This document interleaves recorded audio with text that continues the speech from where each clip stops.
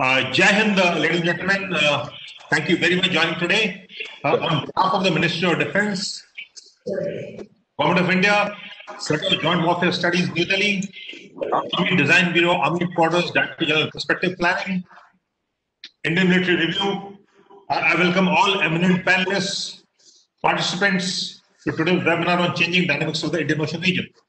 Thank you very much for joining, and my special thanks indeed to the former Chief of Naval Staff, Admiral Arun Prakash, Lieutenant General Sani, the Vice Chief of the Army Staff, Vice Admiral Dr. Amarullah Uktemia, Rector of the Republic of Indonesia Defense University, Lieutenant Manoj Pandey, a fellow Pilot and Commander-in-Chief of the Andaman and Nicobar Islands, Command Rear Admiral Shrikande, Sudarshan Shrikande, Rear Admiral Jaswinder Singh, the Assistant Chief of Naval Staff, Air Vice Marshal Dr. Andrew Dowes, Edith Cowan University, Australia, Rear Admiral Michael Dewitt, retired US Navy Senior Fellow Center for Naval Analysis, Washington, Lieutenant P.S. Rajeshwar, former Chief of the Integrated Defense Staff and Senior Andaman Nicobar Command, as also a former Chairman, Center of Joint Warfare Studies, and Major General Ravi Arora, Editor, Indian Military Review, and Distinguished Fellow St. George. My special thanks to all the participants, especially those from the training establishments who are online and in the conference halls and are participating in this webinar. Thank you very much for joining. We have two sessions today. Session one, we discuss the evolving geopolitics of the Indian Ocean region. And in session two, we will look at China's challenges to India's interest. When I say Indian interest, I also mean the interest, convergence of interest of the Indian Ocean region nations. There can no doubt that China and COVID-19 have been the biggest disruptors of not only this century, but in really the last century also, which has impacted the behavior of individuals, society, people, nations, region, and the emerging world order. India's national aim is to transform India into a modern, prosperous, and a secure nation. Peace and stability is imperative to long-term economic development. India faces multiple challenges in its quest to ensure the well-being of its 1.38 billion people. However, responsible, resilient, and resilient India realizes that this is best achieved by inclusive security and growth of the region. Our Prime Minister Modi has stated Sagar, which is security and growth for all in the region, as the vision and the goal. India's land borders extend 15,106.7 kilometers with 7 nations, including Afghanistan. We also have a 7,516.6 kilometer of coastline with the total of 1,208 islands and the exclusive economic zone of 2.37 lakh square kilometers, and hence peace and stability in the Indian Ocean region is an imperative for India's and the region's economy and security, as both are interlinked. India is a global leader, and as the balance of power shifts from west to east, India and the region should be future ready to play a vital role in the community of nations. The emerging world order is likely to be dictated by the balance of power equations. However, India will need to ensure a fine balance between the balance of power and the balance of interest. Our national interests have to be factored in that. In this, the centrality of the Indian Ocean region cannot be overemphasized in the emerging world order. Hence, there is a need for strategic rebalance while carrying out the ongoing reform of the Indian armed forces in the Indian context. India essentially is a maritime nation. Our peninsular tip juts almost 1,000 miles into the Indian Ocean, and this dictates that India play a pivotal strategic role in ensuring peace and in the most critical sea lanes of the world. At any one time, there are nearly 120 warships and extra-regional powers deployed in the Indian Ocean region. There is also a race for strategic locations and bases of late. China's aggressiveness, arrogance, and expansionism have major security challenges, not only along the line of actual control, but more importantly in the Indian Ocean region, which has long-term geopolitical, geostrategic, and geoeconomic implications. India will need to bind to balance, not only to counter China, but to protect and project our own interests and that of the region. The Quad and the recently concluded Malabar exercises are indicators of the emerging multilateralism. There are other nations in the IOR region with convergence and congress of interests with mutual concerns and hence we need to maintain cooperative relations with like-minded nations and extra-regional powers. The canvas of the changing dynamics of the IOR is very large, and we have some of the best strategic thought leaders and experts among our eminent speakers, and hence I will not take any more time. A couple of housekeeping rules for the webinar, please. Please write your comments, suggestions, and questions in the chat box. And this also applies to all our armed forces officers and others who have joined us from the training establishments across the country, and there are very many of them. I can see them, the participants. You can also send your questions. We will try and answer and discuss these. However, in case we are out of time, and which is most likely, these will be addressed by mail to the concerned participants. During the course of discussions, we will be enriched by divergent views and look forward to the discussion and remarks from our very eminent speakers. Without much ado, I will now request the Vice Chief of the Army Staff, Lieutenant General Saini, to deliver the address. Lieutenant General Saini needs no introduction in this August gathering. He's a highly regarded inspector military leader. He has tendered many crucial appointments in the Military Operations Directorate. He's commanded a CI force. He's commanded a corps in the Western sector, and he's commanded the Southern Army, which of course looks after the peninsula. Without much ado, over to General Saini. Thank you very much. Thank you, sir. Lieutenant General Vinod Bhatia, Director, St. Joe's, Lieutenant General Manoj Pandey, SINCAN, Admiral Octavian, Rector, Indonesia Defense University, distinguished panelists, including Admiral Arun Prakash, ladies, gentlemen. I am delighted to be part of the webinar Aero India 2021, organized by Center for Joint Warfare Studies in collaboration with the Army Design Bureau. The theme for the opening session of the webinar, Evolving Geopolitics of the Indian Ocean Region, is topical and of vital importance to us. The importance of the Indian Ocean region is well known and documented. Its strategic location at the crossroads of global trade, vast drainage basin, home to almost 2 billion people, and its richness in natural resources all make it one of the most coveted and contested regions. But it is precisely due to these geographic factors, coupled with the slow but steady shift of power from the west to the east, which have resulted in the IOR becoming a hub of global geopolitical rivalry. The increasing interest of extra-regional forces and the existing challenges of piracy, human trafficking, illegal fishing, other non-traditional threats have all made the IOR volatile and a potential global battlefield. In fact, the governance and security of the IOR is already being undermined and challenged by non-state actors and nations with competing interests in the region. The countries of the IOR today face three common challenges of preserving the freedom of navigation in the region, inadequate arrangements for equitable and peaceful harnessing of natural resources, and the increasing incidents of piracy and natural disasters. These concerns have been further accentuated by unilateral actions by some nations, which have not only questioned the rights of the IOR nations to utilize their exclusive economic zones, but have also challenged their sovereignty over some of the strategically located islands itself. Such actions to change the well-established equilibrium have resulted in immense turbulence and an intense superpower rivalry in the IOR. In this backdrop, India's dominant position at the geographical center of the IOR, a robust economy, and a global standing as an upholder of law and democratic values places it well to play a vital role in quest for peace and stability in the region. India has been increasingly engaging with all nations of the IOR, and its outreach towards the east through the doctrine of Sagar, or security and growth for all, has been a cornerstone of its overarching foreign policy. In addition, the unfolding diplomacy, including military, in the IOR is a clear indicator that the world powers want to forge partnerships with India to ensure peace and development in the region. Since 2008, the Indian Navy has continuously engaged multilaterally, both with countries of and countries with interest in the Indian Ocean region under the Indian Ocean Naval Symposium.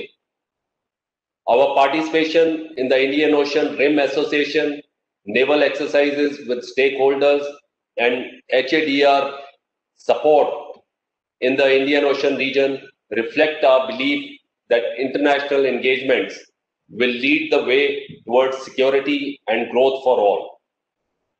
Therefore, our role as a net security provider in the region is now a strategic obligation and no longer a matter of choice. India, therefore, requires to formulate a well-defined IOR strategy and follow a robust capability development roadmap to live up to its potential in this region. Finally, my compliments to St. Joe's for providing an excellent platform to the distinguished speakers to share their thoughts on the contemporary topic.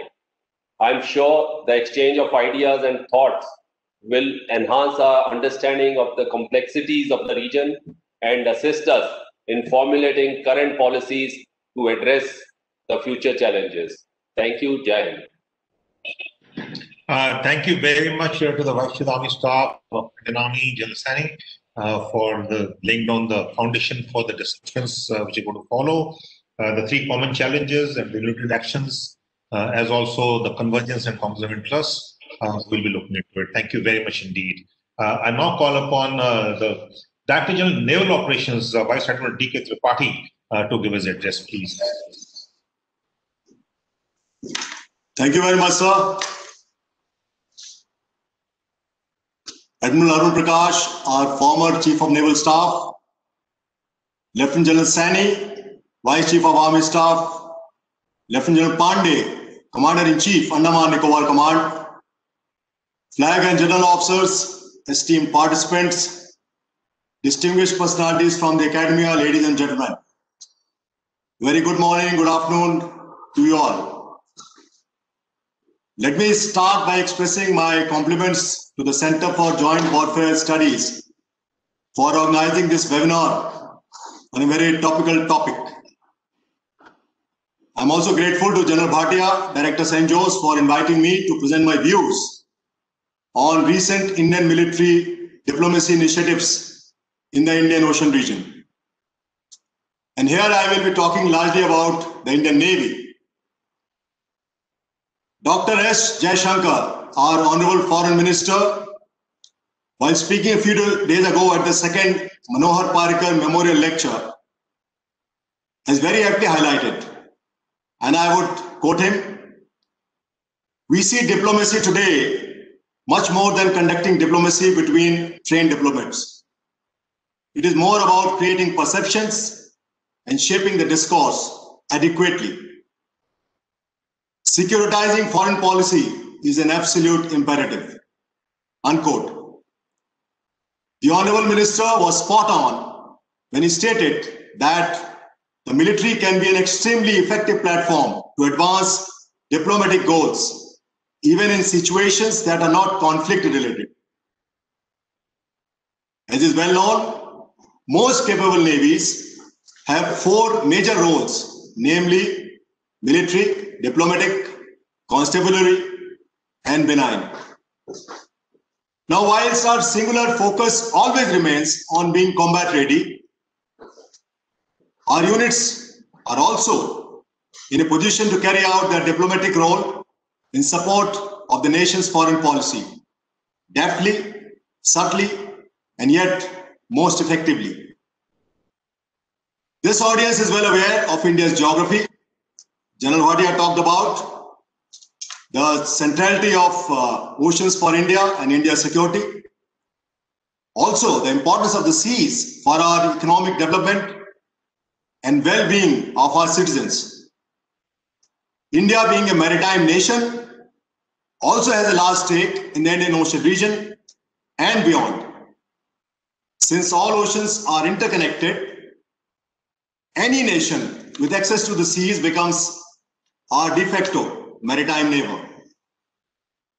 Now, India's outlook towards the Indian Ocean region is shaped by our civilizational ethos, which stresses upon the greater good of humanity at large. The ancient Indian concept of Vasudhaiva Kutumbakam, meaning the entire world is a family, is well ingrained in our polity and people, and is also enshrined at the entrance of our parliament. This thought has seen a continuum over the millennia and was also articulated in 2015 by our Honorable Prime Minister as his vision of Sagar, security and growth for all in the region. The Indian Navy has been highly active in military diplomacy in the IOR and beyond, and every naval officer or sailor is indeed a mobile ambassador of our country. This is a badge that we in the Navy wear with pride and a sense of responsibility. The Navy engages in military diplomacy through 4 pillars, namely capacity building, capability enhancement, cooperative engagements, and collaborative efforts. These foreign policy cooperation initiatives have demonstrated significant outcomes in shaping perceptions, as Admiral Dr. Jaishankar had initiated a few days ago, and bestowing upon us the moniker of the preferred security partner in IOR. The Indian Navy has been engaged in enhancing capabilities and facilitating self-reliance of IOR littorals and island nations through a multitude of measures, including material and asset support. Now, whilst undertaking these activities, we have also gained by enhancing our maritime domain awareness through a combination of coastal surveillance radar systems, wide shipping exchange agreements with a number of countries, and establishment of the International Fusion Center here at Gurugram. Further, hydrographic cooperation and provision of equipment and training has directly supported our nation's Sagar doctrine.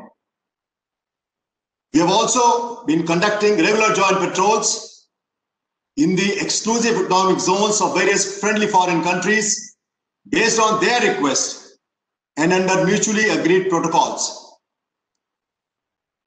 Conducting training for personnel of friendly foreign countries, together with our own personnel, provides us an ideal platform for fostering mutual trust and interoperability.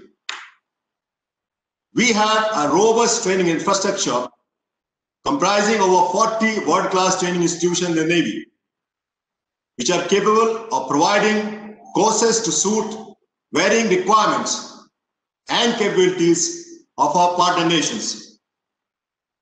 On an average, at any point of time, over 1,200 trainees from friendly foreign countries are trained at our facilities annually.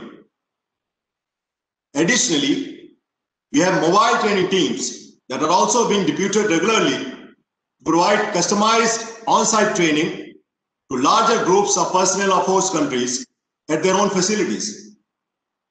During port calls of our ships, we routinely embark sea riders of host country maritime services for practical sea training, and our first training squadron ships, when they visit foreign ports, embark under training officers of these countries during overseas deployments.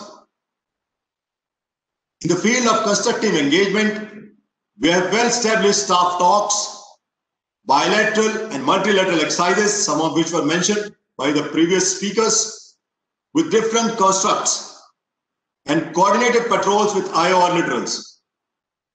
These engagements have been beneficial towards addressing issues of piracy, armed robbery, drug trafficking, gun running, illegal, unreported, and unregulated fishing, which is a big nuisance.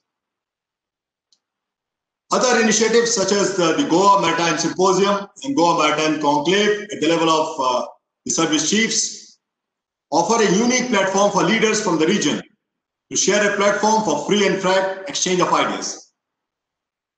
Our recent initiatives to engage with regional security constructs such as the Djibouti Code of Conduct and G7++ FOG, that is the Friends of Gulf of Guinea, are all steps in that direction.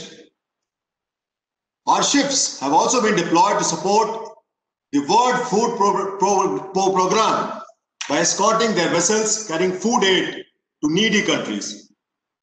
Therefore, it gave us immense satisfaction when the Nobel Peace Prize for 2020 was recently awarded to the World Food Program Organization.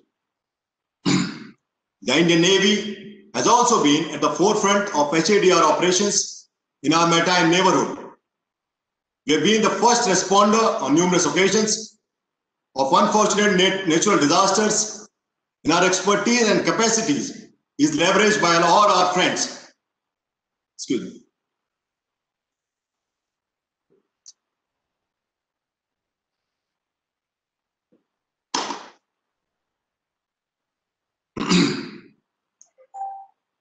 Over the years, our warships have undertaken various HADR and SAR missions in the IOR.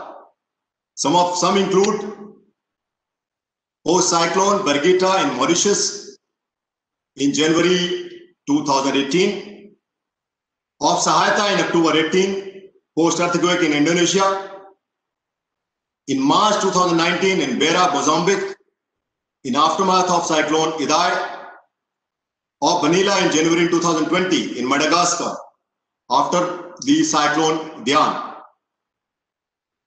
We launched Mission Sagar in May-June 2020, provide COVID relief to Mauritius, Maldives, Madagascar, Seychelles, and Comoros. We also helped in salvage operations consequent to grounding of MV Wakashio of Mauritius in August 2020. Coordination of firefighting and salvage efforts of MT New Diamond of Sri Lanka in September of this year, and Mission Sagar 2 in October-November to provide relief to Eritrea, Djibouti, and North and South Sudan are some other examples. As we speak, Mission Sagar 3 is underway to deliver humanitarian aid to our partners in Southeast Asia. Here, I must acknowledge that no military planner can have all the resources that are needed in every given situation. And our Navy is no exception. But we are always ready and willing to share our resources for the benefit of our maritime neighborhood. This is in accordance with our vision for military diplomacy, facilitated by capable assets and a leadership with a clear appreciation of our importance of the maritime domain. In conclusion, I would state that there is a considerable churn in the geopolitical situation in the IOR and broader Indo-Pacific. As great power rivalry intensifies in the Western Pacific, the IOR will feel its ripple effects, no doubt. This will be the true test of our military diplomatic outreach as we face the consequential opportunities and challenges. We therefore have to continue playing an increasingly important role, not only for security and prosperity of our nation, but also the larger Indian Ocean region. Thank you, ladies and gentlemen. I have finished. Thank you, sir. Thank you so much. Coming from the Director General Naval Operations, it means a lot. And honestly, I learned something new today, that all sailors are mobile ambassadors. I knew that we are ambassadors, but mobile ambassadors, that's a very major responsibility of the Indian Navy. You also laid on the 4 pillars of military diplomacy. Thank you very much indeed. It's been excellent just listening to your initial remarks. I'm sure there will be many questions which you need to answer thereafter. Thank you very much indeed. Our next speaker is Admiral Dr. Amarullah Octavian. He is the Commander, Indonesian Naval and Command Staff College. The Admiral holds a bachelor's degree from Indonesia a Naval Technical College, Master's of Science degree from University of Paris, and is a doctorate degree in military sociology from Indonesian University. He has vast experience in command and staff in the Indonesian Navy, which I will not really cover because it is, he has held all important and critical assignments both in command and staff. In the flag rank, he has been Commander Sea Battle Group, Western Fleet Command in 2013, Chief of Staff, Western Fleet Command in 2014, Dean of Defense Management Faculty, Indonesia Defense University in 2016, prior to his current position. He was appointed to represent Indonesia as an expert and as part of the country's official delegations in several regional and international meetings. He has also given presentation speeches in a number of national and international symposiums, workshops, seminars, and working groups. These events include the 9th Global Maritime Domain Awareness, Coastal Surveillance Symposium, Session 5 in Singapore, Session 530 in Singapore, the 6th Asia Pacific Intelligence Chiefs Conference in Jakarta, and the Trilateral Dialogue of the Indian Ocean in Canberra. There are a number of these, and he's an expert, and we really have to listen to his views. He's a professor and researcher at Indonesian Defense University. He's also a lecturer at the Air Force Staff and Command College, Indonesian Joint Staff and Command College, University of Indonesia. He's a visiting professor at Naval Postgraduate School in 2016, Japan National Defense Academy in 2017. So we have one of the best speakers we have in the region. And without much ado, over to Admiral, over to you, sir. And thank you for joining us. Thank you very much, Major General Ravi Arora. Is it Lieutenant Cloud? How do you read me, General? Absolutely fine. Thank you. Okay, thank you very much. Good morning, Honorable Lieutenant General Vinod Bhatia, the Director of the Center for Joint Warfare Studies. Distinguished Speaker, General, Admiral, Professor, ladies and gentlemen. Slide-nya mana?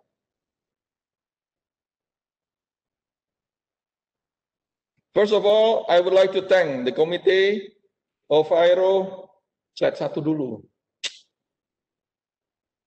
The Committee of Aero India webinar for inviting me to share several academic perspectives in this reputable forum. I would also like to convey my deep appreciation and gratitude to the Center for Joint Warfare Studies. I hope this forum will open a window of opportunity to strengthen cooperation between India and Indonesia, as well as the military of both countries. This cooperation are essential to promote Indian Ocean Regional Architecture through Indian Ocean Region Association and Indian Ocean Naval Symposium. Before starting my presentation, it's already, thank you very much for the introduce me, General Ravi. Next. These are the main references for my presentation. To open my presentation, please allow me to convey my appreciation to Indian military for successfully demonstrating its best capabilities on military operation other than war in the form of non-combatant evacuation and COVID-19 response in several neighboring countries during the past few months. In my view, Mission Sagar 1 and 2 are very successful in improving the significant role and leadership of India in Indian Ocean region. Distinguished participants, in this webinar, I will share the Indonesian Navy experience in performing sea operation during the COVID-19 pandemic. Indonesian Navy also apply various lengthy health protocol to cope with the pandemic. Due to the concern of COVID-19 transmission, there is a tendency of cyclical inspection reluctance in warship. Shall the Navy inspect a suspected ship, the VBSS team must wear personal protective equipment. They are also unable to perform physical examination procedure, which increase the possibility of suspected ship crews hiding weapons under their clothes. The pandemic also lengthened the time required for inspecting suspected ships, as well as making the process way more difficult and prone to be carried out in the evening. The law process in naval base is also hindered, where the local people and law enforcers tend to refuse the arrival of detained ships at the coast. Standby medical team must be available at all times on the premise, along with quarantine procedure for the suspected ship's crews and all crime evidence. This procedure also requires additional costs and longer time, even contain risk of infection. Ladies and gentlemen, in this light, I would like to convey the importance of observing the development in naval technologies that have been deployed in the Indian Ocean. As we all know, several countries have deployed systems in the ocean. Almost all warships are now competing to use UAV to its high effectiveness in carrying out various missions as an extended visual capability and as an extension of firepower. UAV are also a very important component in airspace and sea surface data collection. To hunt down Chinese submarine, the United States Navy has even launched Sea Hunter, a special USV capable of operating independently for a very long period of time. China has also compensated this by launching a similar USV to hunt down the Sea Hunter and or US warship. Unmanned systems are also deployed for undersea warfare. We also need to pay attention to various forms of unmanned subsurface vehicle that might be counterproductive against the interests of many states to maintain security stability in the Indian Ocean region.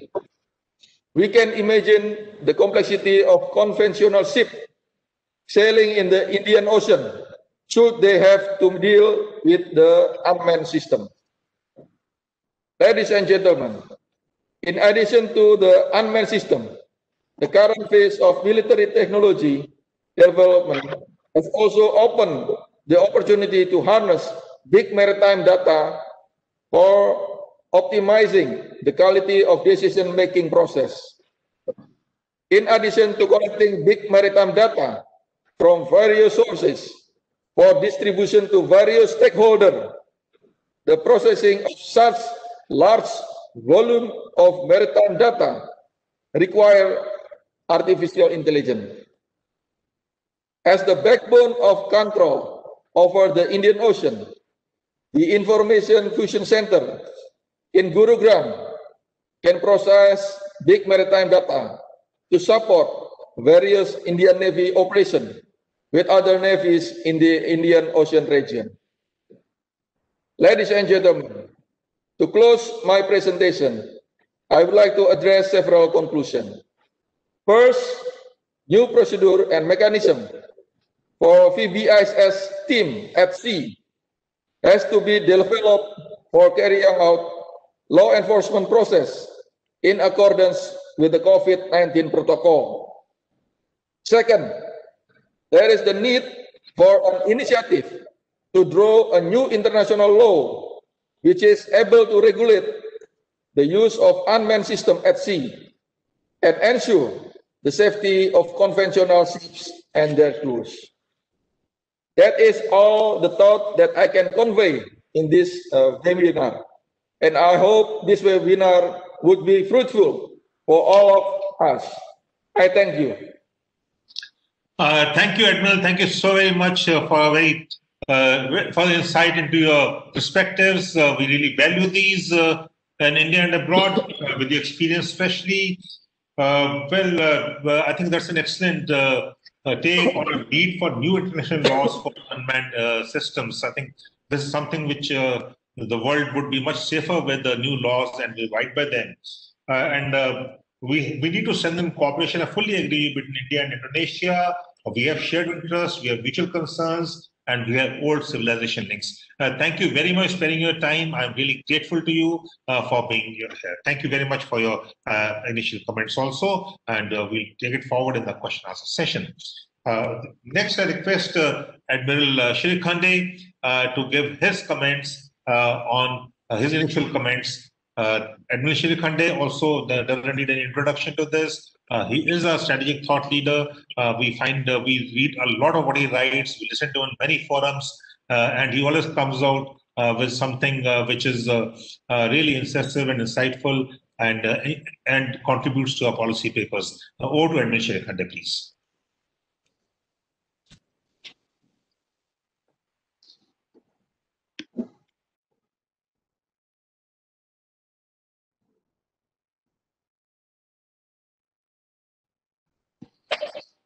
Admiral Shrikhande.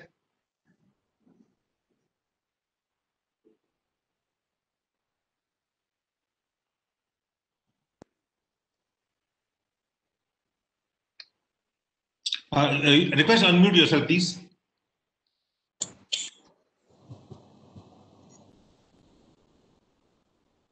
Maybe the volume is down. Maybe the volume is down.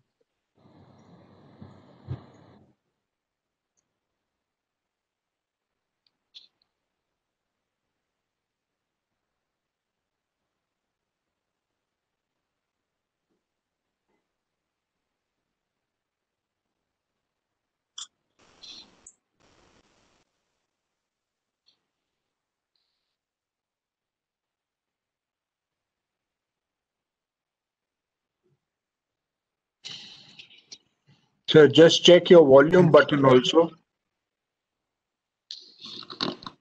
Dispense with the earphones. Yes, we're getting you.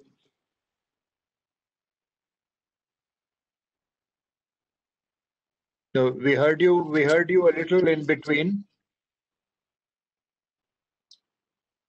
Without earphones.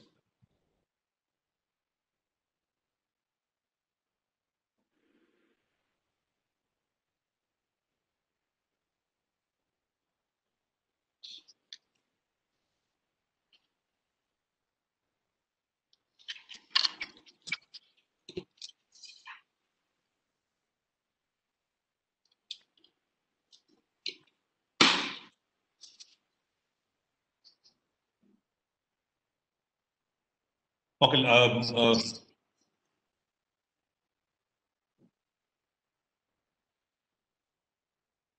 Morning was clear.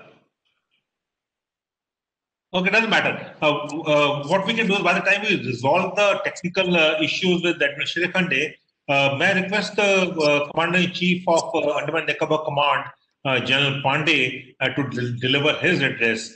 General Pandey, again, to this August gathering, needs no introduction. A very renowned military leader. We have heard and seen him and served with him all along. Over to General Pandey. Good morning, ladies and gentlemen. I'm extremely happy to be participating in the webinar this morning and talking on a subject with which we at the Andaman and Nicobar Command are closely associated. And the subject is of joint exercises with the foreign navies and their relevance in the IOR. Now, India's vision from the Indian Ocean region, as outlined by our Prime Minister in 2015, envisages Sagar, of which a couple of previous speakers have mentioned. Sagar seeks to build, amongst others, a climate of trust and transparency, respect for international maritime rules-based order, and finding methods of enhancing maritime cooperation. In keeping with this vision, you are aware the Indian Navy has been proactively engaging with our maritime neighbors with an aim to shape a positive maritime environment and develop collective maritime military competence towards ensuring secure seas and becoming a preferred security partner for the littorals of the Iowa. Now, joint exercises and coordinated operations with foreign navies are a key element of this endeavor, as they represent the highest level of trust and confidence between the member nations and are a key confidence building measure. Apart from forging interoperability through common SOPs, joint exercise also enables sharing of our best practices and technologies.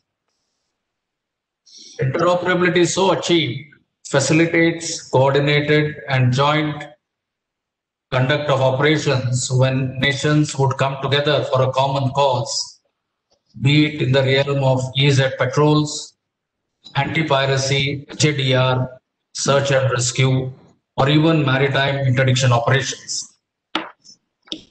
Over time, in the Indian Navy, exercises with foreign navies have grown from simple passage exercises to the complex multilateral exercises in our areas of maritime interest.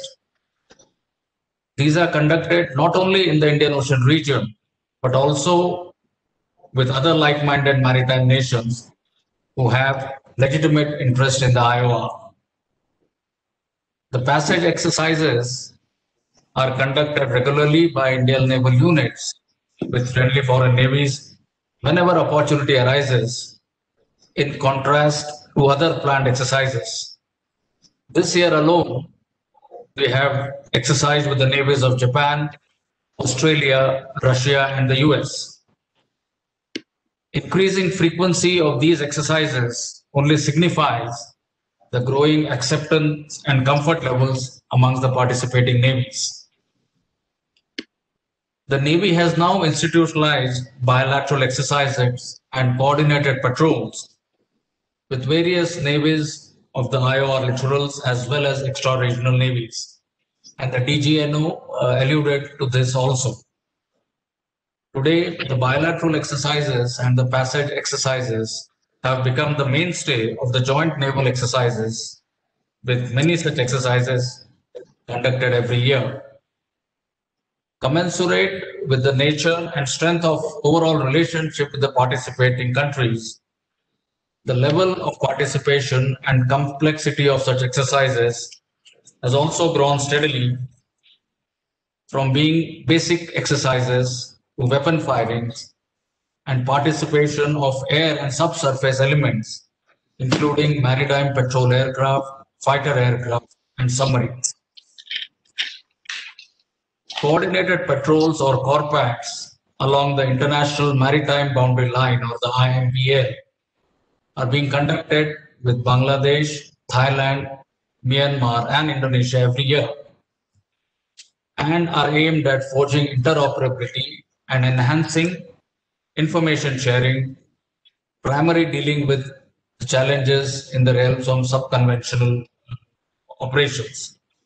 Now, these include poaching and drug trafficking. Conduct of these exercises on a scenario-based format recently has only helped in bringing more realism in these exercises. Multilateral exercises are being conducted by the Navy since 2015. The Malabar series of exercises, which began as an annual bilateral exercise with the US Navy in 1992, was upgraded to a trilateral status in 2015 with the inclusion of Japan. The 24th and the latest edition of Malabar exercise in November this year, conducted in a non-contact at sea-only format in the backdrop of COVID pandemic, saw the inclusion of Australia. You would be aware that the exercise was centered on Vikramaditya and the Nimitz carrier battle groups. In addition to dual carrier operations, advanced surface and anti-submarine warfare exercises and weapon firings were also undertaken, demonstrating the synergy, coordination, and interoperability between the four navies. The trilateral exercise SITMEX between Singapore, India, and Thailand navies was successfully conducted only last month in the Andaman Sea. All these actions are clearly reflective of the commitment of the participating countries to support a free, open, inclusive, as well as a rule-based international order in the maritime domain. The DGNO also mentioned of the fact that the Indian Ocean region is prone to natural calamities and man-made disasters. Disaster management should therefore be a vital area of cooperation in the region. Consequently, joint HADR operations assume significance towards formulation and implementation of an effective and coordinated response mechanism. The Indian Navy has been at the forefront of HADR operations in the IOR. In this regard, the recent efforts and assistance in the aftermath of cyclone in Madagascar and Mozambique in the form of medicines, medical assistance, and provision of other stores is noteworthy. The Indian Navy's experience and capacity in the field of HADR operations can be leveraged by all countries in the IOR for planning an effective response.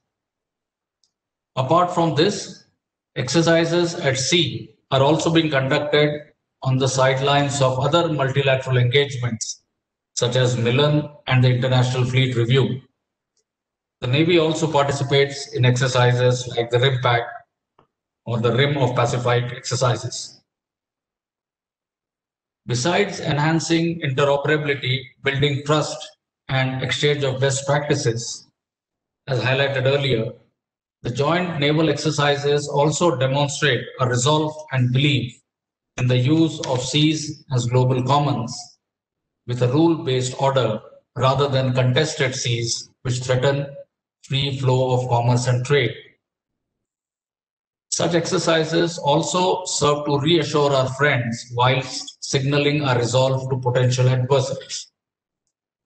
On the intangible side, joint exercises promote mutual respect and understanding amongst personnel of participating navies, both at the professional as well as at personal levels.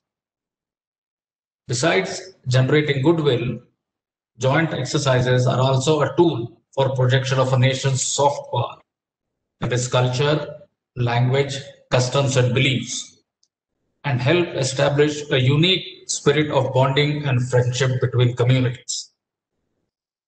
The fact that even during the peak of COVID pandemic, the coordinated patrols and passage exercises were conducted by us, albeit restricted to the non-contact sea phase only, amply highlights our resolve and commitment towards these initiatives. The relevance of joint exercises with foreign navies will only increase in the future in the emerging security dynamics in the IOR. The scope, content, and participation in these exercises needs to be progressively enhanced to meet traditional and non-traditional security challenges, thus allowing us to develop a shared understanding and formulate a common set of strategies to deal with such issues. Looking ahead, we need to consolidate our gains and explore new areas and dimensions of cooperation. These exercises can also validate and further improve existing information sharing arrangements to build better maritime as well as underwater domain awareness. In conclusion, I wish to reiterate that the new maritime security paradigm will continue to challenge the freedom and safety of global commerce. Our maritime strategy should therefore continue to evolve and adopt a multi-pronged approach, of which cooperative engagement and joint training with navies will form a key element. I will finish here. Thank you for your attention and Jai Hind. Thank you very much, General Pandey, to the Pandey Chief. You have really brought out some excellent points to take home. Joint exercise confirm our resolve and belief in the seas, a global common in a rule-based world order. It fosters mutual strength and understanding. It generates goodwill and soft power. And we have to look at the new state of the paradigm. Thank you very much indeed for sparing your time. I know how busy you all are. Thank you indeed. Now I hand over to General Shirikhande. I'm sure the technical issues have been resolved, or to Admiral Shirikhande. My fault for the general. Admiral General is the same thing in the joint in Joint Warfare Center of Joint Warfare Studies. Over to Admiral Shirikhande. Thank you, sir. Can you hear me now? Perfect. Okay. Sorry about that. I want to thank St. George and the IMR for the opportunity to participate in this important discussion. India is really quite lucky to have had sovereign island territories in the Andaman and Nicobar group, stretching from the Preparis Channel in the north near Myanmar to the Great Channel in the south, beyond which our good neighbor and friend Indonesia itself lies, stretching across the Indian Ocean into the Pacific. Off our western Malabar coast lie the Lakshadweep and Minicoy Islands, again extending from the Chetlat Island, which is seaward of Mangalore on the mainland, to Minicoy Island to the south, of which is the 8-degree channel is at the southernmost end. To south of this channel lies another friend, the Maldives. That, ladies and gentlemen, is a brief layout of the mental maps that you all already carry within yourselves. I will return to some aspects of the geostrategic angles to these island groups. But before that, and straight off the bat, let's talk about China and its island issues, because they serve to contrast with several matters of our own islands and of Indian statecraft. As has been said, China's strategic outlook is one with belligerent underlays. Its statecraft is geared towards expansionism that has been well understood for nearly a decade now, but never more clearly regionally and globally as during and due to the current pandemic. When we specifically look at the importance of islands, we must note China's reiteration of some core interests in what it calls the first island chain, that, among others, create direct, clear, and ever-present concerns for Taiwan and Japan. Within the same sea areas, but a little to the south, are the increasing concerns, notably from ASEAN littoral nations in the South China Seas. China is inflating its historical claims, the creation of artificial islands as territory with unique misinterpretation of international laws, are creating serious tensions well beyond ASEAN and East Asia. China may make much of the US government not having or being unable to ratify UNCLOS in the Senate. However, China, which is a signatory itself, either throws UNCLOS to the winds at sea or ignores rulings like the one on Philippines by the ICT in 2016. The US may not have gone through the entire internal ratification process for whatever reasons, but it does support and uphold UNCLOS. In fact, what China is doing along the first island chain and in its quote-unquote close seas, the old adage, he who rules the waves can waive the rules, comes to mind. Its geostrategic assessments in the second island chain are as much of a concern that draws in a great power like the US with its system of alliances and commitments of support via treaties and acts, or further away for an island continent like Australia, and even political groups in Papua New Guinea who are concerned about Chinese fisheries and harbor development enterprises. Then, as if the two island chains were not enough, the third chain, spreading further into the Pacific, has come into common parlance. Does this concern sound a bit overstated? Perhaps not. What would you be thinking today if you were a citizen of Ecuador and thinking about what is happening to the fish around Galapagos Islands, to Chinese fishing fleets in the hundreds? On the other hand, India provides a contrast. The contrast is not one in which India does not see any geostrategic advantages of our own island territories, for the protection of Indian interests. First and foremost, securing one's own interest is necessary. Rather, I would say the contrasts are elsewhere. First, rarely does one hear the suffix "chain" applied for the Andaman and Nicobar group or the Lakshadweep group. And for that matter, we all have grown up as mariners referring to the Indian archipelago and its hundreds of islands just as that. I don't really recall thinking of them as the Indonesian island chain, and I don't think Indonesian citizens also think of their great extended archipelago as a chain. Second, unlike in China's case, India does not have disputes with its neighbors on issues of sovereignty, consequent exclusive economic zone and resource quarrels, and no one side has really needed to be muscular with the other. It also needs to be acknowledged that this was not automatically so, but that it was to the credit of mature statecraft on everybody's part that maritime boundary and jurisdiction issues were resolved slowly but steadily with all but one of our many neighbors.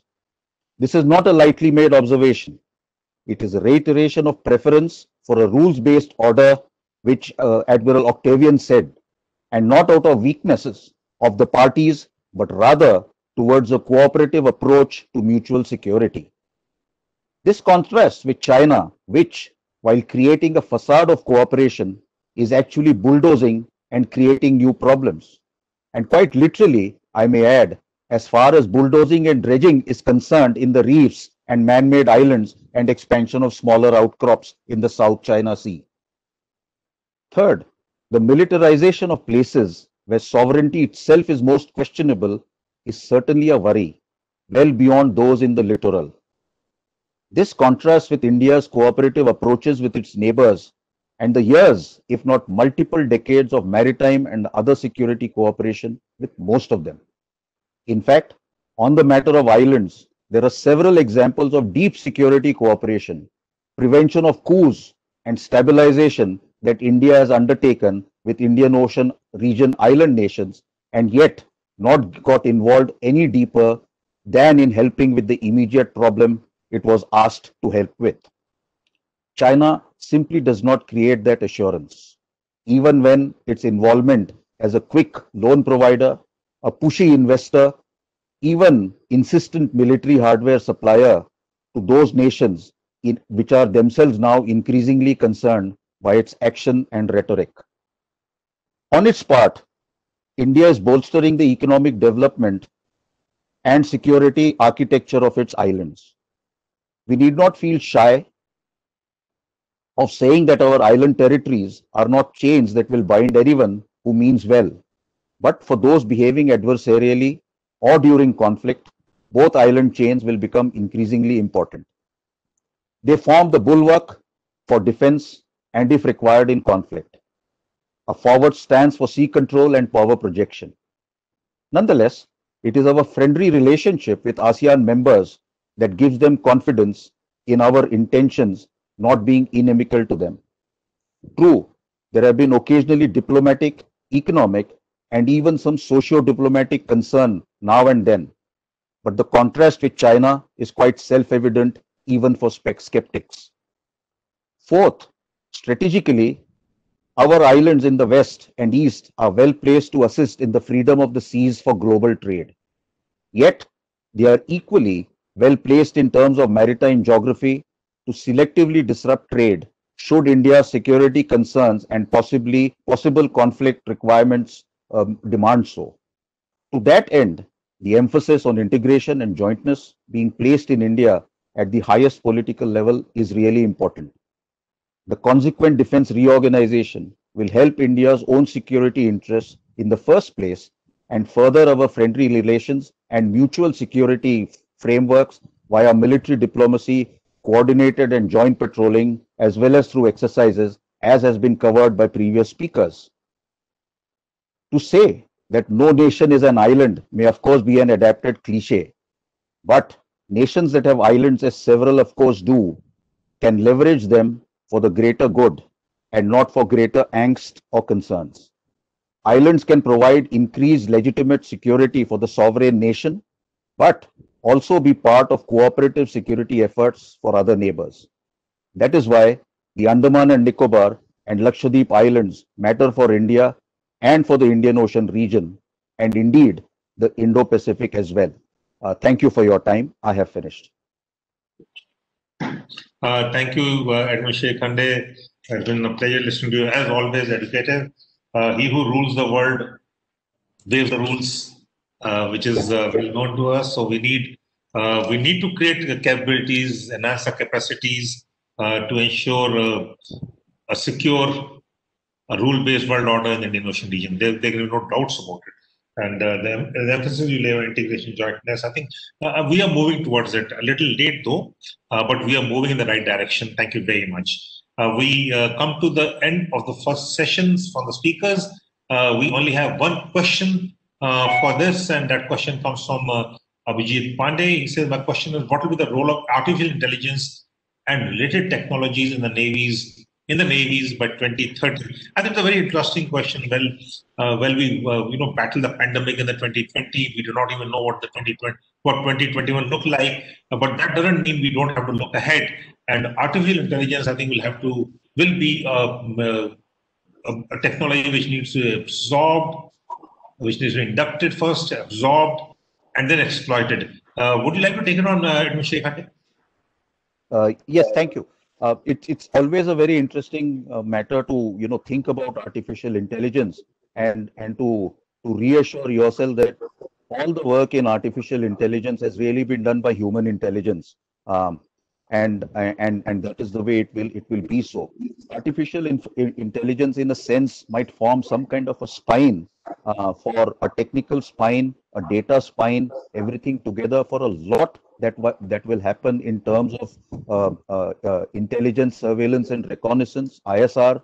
What will go into the way unmanned vessels will operate, and like the Indonesian Defense University rector mentioned, we have to think about rules and regulations that govern how artificial intelligence will function safely and cooperatively, while looking at the interests of that nation which owns these platforms, unmanned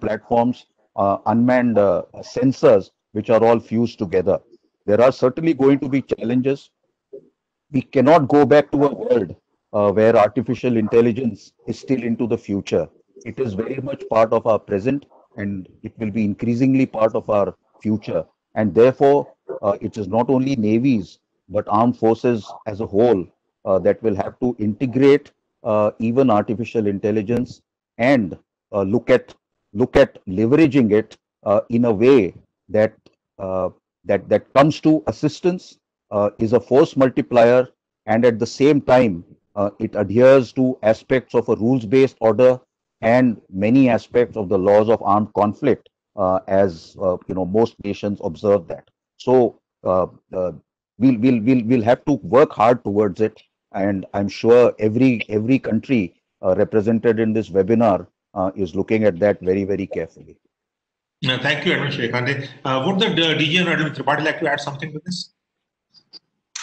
Sir, first of all, I'm not a technocrat, but I will make an attempt.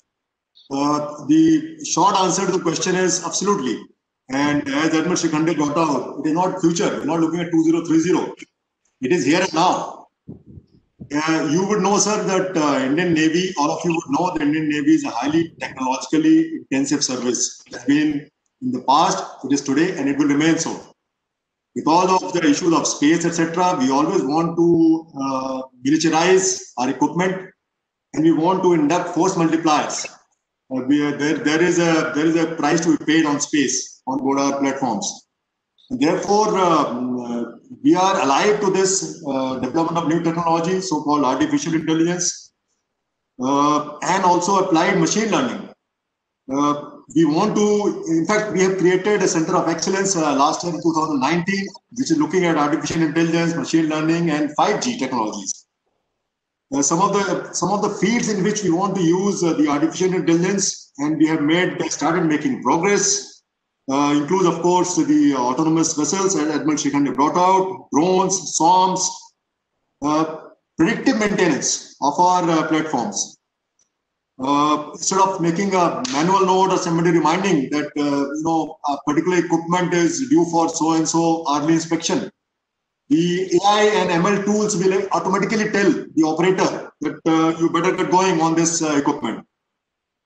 Prescriptive analytics, another area. Cyber security, it's a big threat and it is evolving field. All of you know more than me. That is one area where we want to get into this AI ML. And of course, the data management, all kinds of data, whether it is photographic, IR, etc., etc. So that is where we are looking at, sir.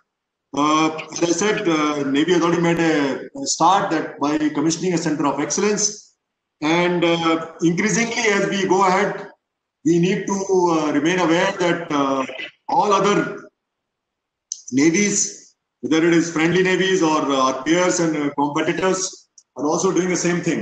So we are on board, sir, and 2030 is too far away. We have to get this technology as on today. Thank you. Thank you. Thank you. Absolutely right. I think UAE technologies have to be inducted and absorbed as of today and not 2030. One who controls absorbs the UAE technologies, geotechnology, very important. The geostrategy, the geopolitics and geoeconomics will be dictated by the nations and the militaries who control geotechnologies. Thank you very much. We have another question, and it's a very interesting one. What will be the effect of formation of theater commands in achieving the goals we have for a stronghold over the Indian Ocean region? May I request General Pandey to take this on, please, initially?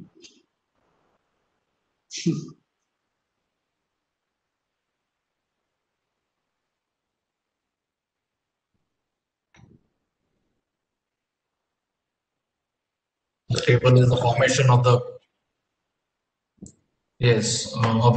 Integrated Maritime Command. I think towards optimizing our resources, improving jointness, improving synergy, improving interoperability. A lot of it what we discussed during the first half. I think the formation of the theatre commands, the institution of theatre commands, would be a step in the right direction, especially in the maritime domain. I think it has a lot of relevance and a lot of merits. That's all I have to say, sir. Thank you. I think there's no doubt about it that joint integration, as was brought out by Shri Khande, also by all the speakers, is the way forward. We are looking at it. The shape and contours would, I think, be very clear in a few months' time. But there's no doubt about it that this is the way forward. Integration and jointness is dictated to us by nothing else but the challenges I said, that is challenges posed by China, challenges posed by COVID-19, the many challenges we face. Because I think the armed forces, as I see it, because of our challenges and our resources, will be asked to do more and more in less and less. And how do we integrate everything, synergize everything, optimize everything is the challenge. And that is where we are moving forward to it. Thank you very much. There are another two questions, and this is related to basically the exercises.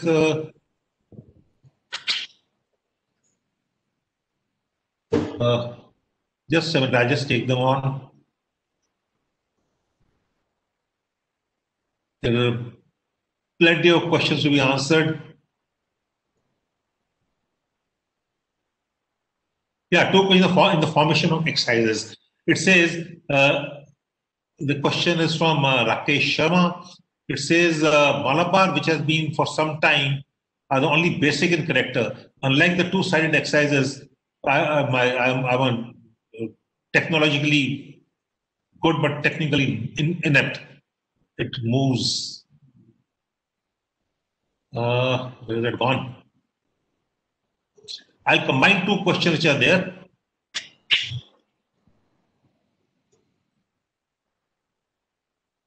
Yeah, it says, unlike the two-sided exercises with the US undertakes with other navies, second destruction of maritime trade is actually a declaration of war. And it is very difficult as these ships, by confusing national flags like of Bahamas.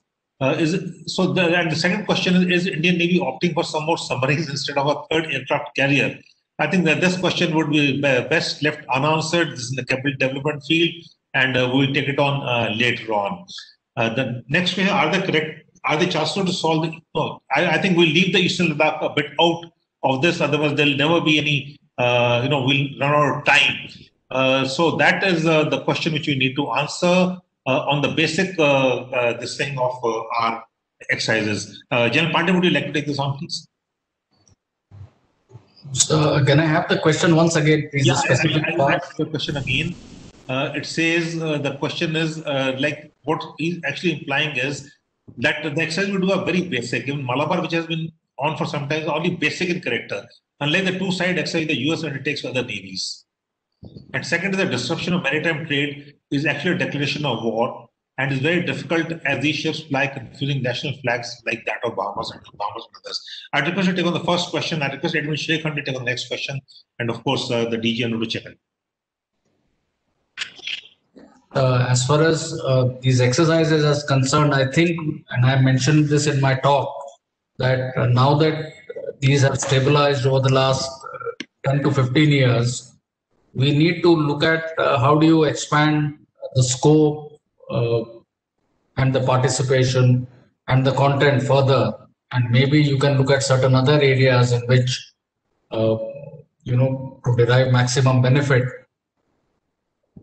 So that is something which the naval headquarters and planners will have to sit down and see as to how do you extract maximum value out of what we are currently doing.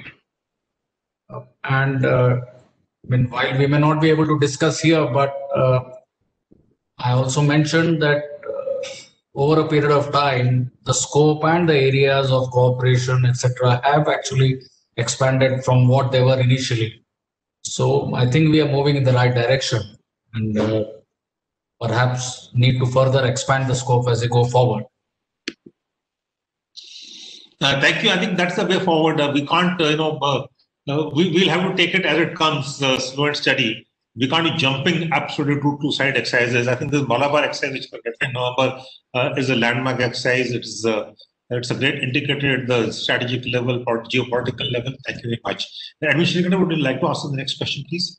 Yes, I'll also add a couple of sentences about the Malabar exercise itself, because from 1992 actually the Malabar exercises have been going on, and several editions of those have been actually very complex exercises. So they are not basic exercises. It is also the nature of exercises that, in terms of logistics, in terms of units that can be designated for exercises, it is by no means necessary or laid down that the next exercise has to be more complex than the current one, and that it is always a rising line of complexity. It goes up and down in terms of the terms of reference of each exercise, the types of units participating. But I can say that in the Malabar exercises, whether it was bilateral, trilateral, or in some cases with 4 and even 5 partners, as it happened in 2007, the exercises have been of, in fact, great complexity. So they have used the big, deepest technologies that can be available and shared with each other. So Malabar exercises, I think, are going on well. The second question about trade, yes, it is true that commandeering of ships, boarding ships, inspecting papers with intent for contraband, etc., are actually strong actions, and that they are actions in times of great tension or conflict itself. So, but what happens is that even during peacetime, the monitoring of traffic, the ability to shepherd traffic, the ability to convoy our own traffic, and the ability to interdict an adversary's traffic in a selected manner continue to be important tasks for a navy, which can be then translated into more actions should the political need and the military need for that develop.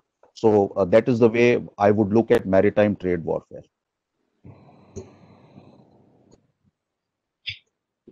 Admiral Tripathi, DGN, would like to add anything, please? Yes, sir. I think I agree with both General Pandey and Mr. Khande. As far as Malabar is concerned, we have come a long way from 1992. Remember, I used to be a young lieutenant in 2018 as Eastern Fleet Commander. I took the ships off Guam and to Western Pacific and conducted the Malabar 2018 there. With the, of course, the multitude of US forces, Japanese forces, and my own Indian naval ships and units. And this year's exercise, sir, you would appreciate were conducted on both coasts, and they were non-contact exercises. So non-contact has two elements. One is normally when we carry out such complex exercises, there are various in-person meetings between planning teams. And that luxury we did not have this year. Therefore, one must appreciate that two carrier battle groups with 4 countries participating, and of course, we have come a long way in interoperability, etc. But still, we require the planning teams need to sit together and work out what needs to be done in which manner and what kind of orders are to be issued, etc., etc. Like I said, we didn't have the luxury, and still we managed to do this exercise as a relatively short notice. I know it because I'm here, I was here.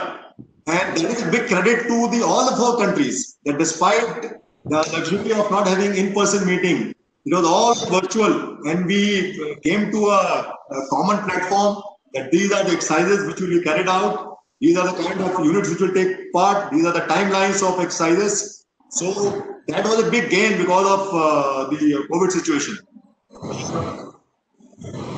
As Admiral Shikhande brought out, sir, it is not there is no fixed template that this is the way it has happened this year, and for next year this is going to happen this way. It all depends on kind of units, area, time of the year, etc., and the suitability of each participant to do what is what that's decided by everybody else. I'll just give an example that we carried out some very, very advanced, I would say, level of exercise with Singapore, again in 2018, which included firing of weapons, firing of missiles going around. So that doesn't happen every day. That happens only when you got that understanding of each other's practices. And when I say yes, it means yes and not no.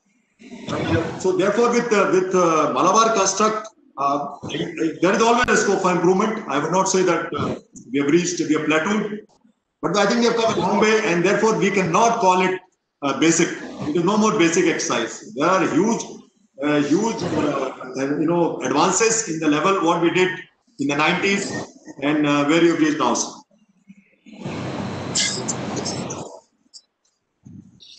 We have many questions to be answered, but I think I'll take on the more important ones first. There's a question again which talks of partner. I can't take on all the questions, but we'll definitely get back to you on the questions. This is about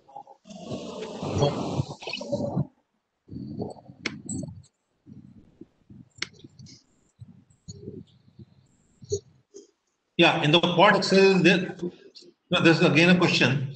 In the quad exercises, are there issues of interoperability since we use Russian equipment while the other 3 navies have Western equipment? I might take it very simple in that. I think our hats off to our sailors, soldier warriors. We have equipment from Russia, we have equipment from the US, from Israel, from France, from other nations, and we exploit them to the best of abilities. Would you like to answer this question, the DGN, please? Sir, you have hit the nail on the head. You have to manage with what you have. Certainly, we have, and it is not only Russian equipment you have got. Just for the knowledge of the gentleman or lady who asked this question, we have a mix of technologies, indigenous, and also something which we didn't have at that point of time. We have imported. And therefore, a platform like SHIP has got all kinds of weapons and sensors. So radars, sonars, the EW systems are all indigenous. Most of them are indigenous. The fire control radars, some of them are indigenous. Some we had to get it from outside. Missiles, etc. We know all that. But we have integrated all that and we have mastered the art of exploiting them. And therefore, when you operate with a foreign navy, it doesn't matter to him or to me what kind of equipment you've got. And therefore, we have faced no problems at all in operating with any of the navies, including the Western ones. We have a question from Harika Mishra. He asks, how do provisions of the UNCLOS deal with the role of defense forces in disputes which are primarily legal and diplomatic in nature? Admiral Shirkhande, it's open to all the panelists in any case. General Pandey, Admiral Tripathi, please. Admiral Shirkhande. That's an interesting question, but one way of looking at UNCLOS, the United Nations Convention for Laws of the Sea, is that it is a legal document. It is very much part of the legality and very much the mainframe on which the rules-based order at sea is staked. So the UNCLOS, if you respect the UNCLOS, if you go by the rulings, then you are doing much to ensure that there is a rules-based order, especially at sea, and which is why it is very important as why that the seas are called the global commons, because they are really common to all mankind, and keeping them open, free, and secure without creating issues that China is creating right now in the South and East China Seas is very, very important. So therefore, UNCLOS remains the backbone on which nations need to look at, work out, and align their national laws and actions to the stipulations in UNCLOS. Minor variations are done; they are possible under UNCLOS, but nothing like what China is doing. So it is very much part of the legality of what we do at sea and what we do with the sea. Thank you very much. I think we'll be running out of time in case we take all the questions. But to all those participants who have been asking questions, and there are some very interesting questions. This of course calls for a separate webinar altogether, some of them.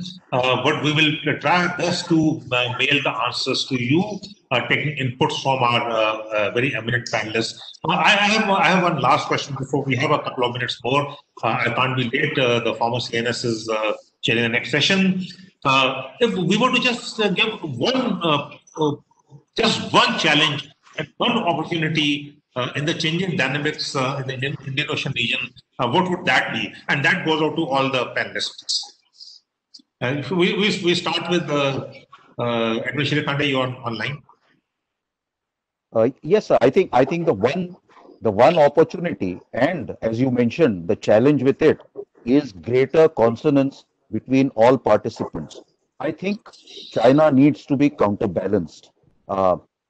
It has been, at least I feel this way, that when people have been talking about changing China's behavior, what has actually happened is China has been extremely successful in using every pressure from the dime, diplomatic, informational, military, and economic, to actually make the world behave very differently towards it rather than the other way around. And of most nations today have problems, which one of the consequential effects of the COVID virus is that problems that existed even before COVID in 2019 and perhaps for, as I mentioned, a decade before that, suddenly seem to be far clearer, and perhaps that is one of the side effects of the virus itself, that we see the China threat for what it really is. And I think that is the opportunity we have to come together to get China to be a better member of the world's community of nations, so that we can actually look at peace with greater confidence, in which China also plays a role. Thank you, Admiral Shirkhande. General Pandey, please.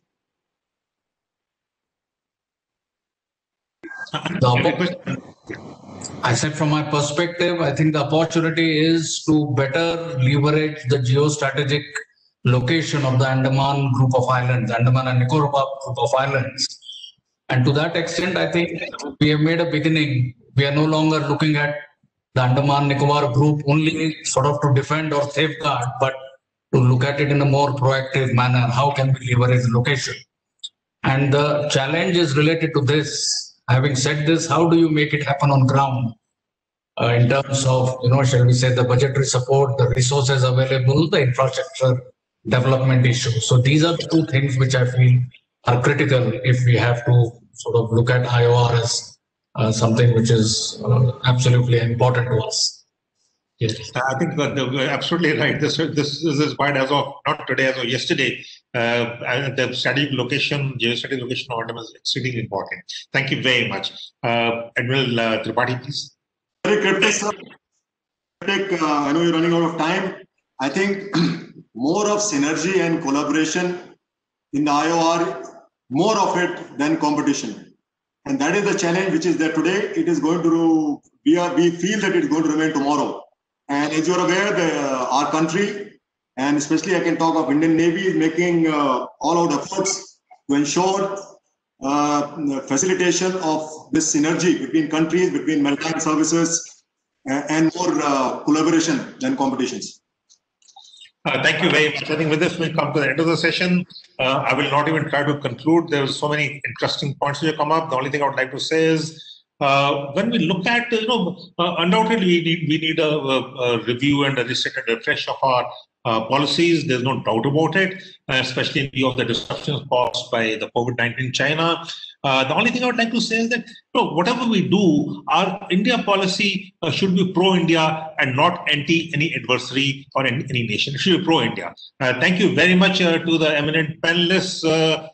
Indeed, thank you to the Vice Chief of the Army Staff. My special thanks to Admiral Amanullah from Indonesia, the DGN Admiral Tripathi, to General Mohan Pandey, the Commander-in-Chief of the Andaman Command, and to Admiral Shirkhande. Thank you very much indeed. And thank you to all the participants who are online and those who are also attending in various conference halls in institutions of armed forces. Thank you very much indeed. We are dot on time. We still have a couple of minutes to go. I will, sir, if you permit, I will start on the next session straight away. Admiral Anand Prakash, sir. With you. Thank you, sir. Thank you very much. We have a couple of minutes. I think the next session starts now. I will not even try and introduce Admiral Anand Prakash, the former Chief of Naval Staff. He's too tall a figure to be introduced to this gathering. Everyone knows him. He's widely acknowledged both in India and abroad. The world has candid and sharpest strategic thought leaders. Sir, we're extremely fortunate that you could spare your time and support us in this initiative. Your words will mean a lot to us. You've been part of all the major reform committees of the Indian Armed Forces, starting Arun Singh Committee, going right up to the National Task Force. We could not have asked anyone better than you whatsoever anywhere. And I will not even go and try to list out many of your achievements in the 40 years of service and beyond. Thank you very much for joining. I now hand over to Admiral Anand Prakash to conduct the next session. Over to you, sir. Thank you, General Bhatia, for inviting me, and I'm greatly privileged to be here this morning with you. For an old-timer like me, there can't be anything more heartening than to see an organization such as St. George, headed by a senior Lieutenant General of the Indian Army, hosting an event like this, and to see senior army officers dressed in combat fatigues speaking with confidence, enthusiasm about maritime issues. I think it's a very good start. It portends well for our future, where we see theatre command looming over the horizon. So thank you very much, St. George, for having organized this event and for inviting me. The topic for this latter half of this webinar is Chinese challenges to India's interests. I thought that the first challenge would be time management to confine 4 or 5 eminent speakers into the time available. But from whatever I've seen in the morning session, everybody's kept immaculately to time, and I don't see that as a problem. So without wasting much time, I'll jump straight into this topic and catch the bull by its horns. What are the interests that we are speaking about? What are the interests that China poses a challenge to. Now, national interests are a vague and ambiguous term, often misused for political ends, etc. But without entering into an arcane discussion on this subject, I can mention one or two which strike you as obvious. First of all is safeguarding our sovereignty and the integrity of our land, sea, and air boundaries. And secondly, it is the freedom to pursue in peace our socio-economic and developmental activities for uplifting our people. And as General Bhatia mentioned, to have a modern, prosperous, and secure nation. Those are the vital interests that one can name without fear of contradiction.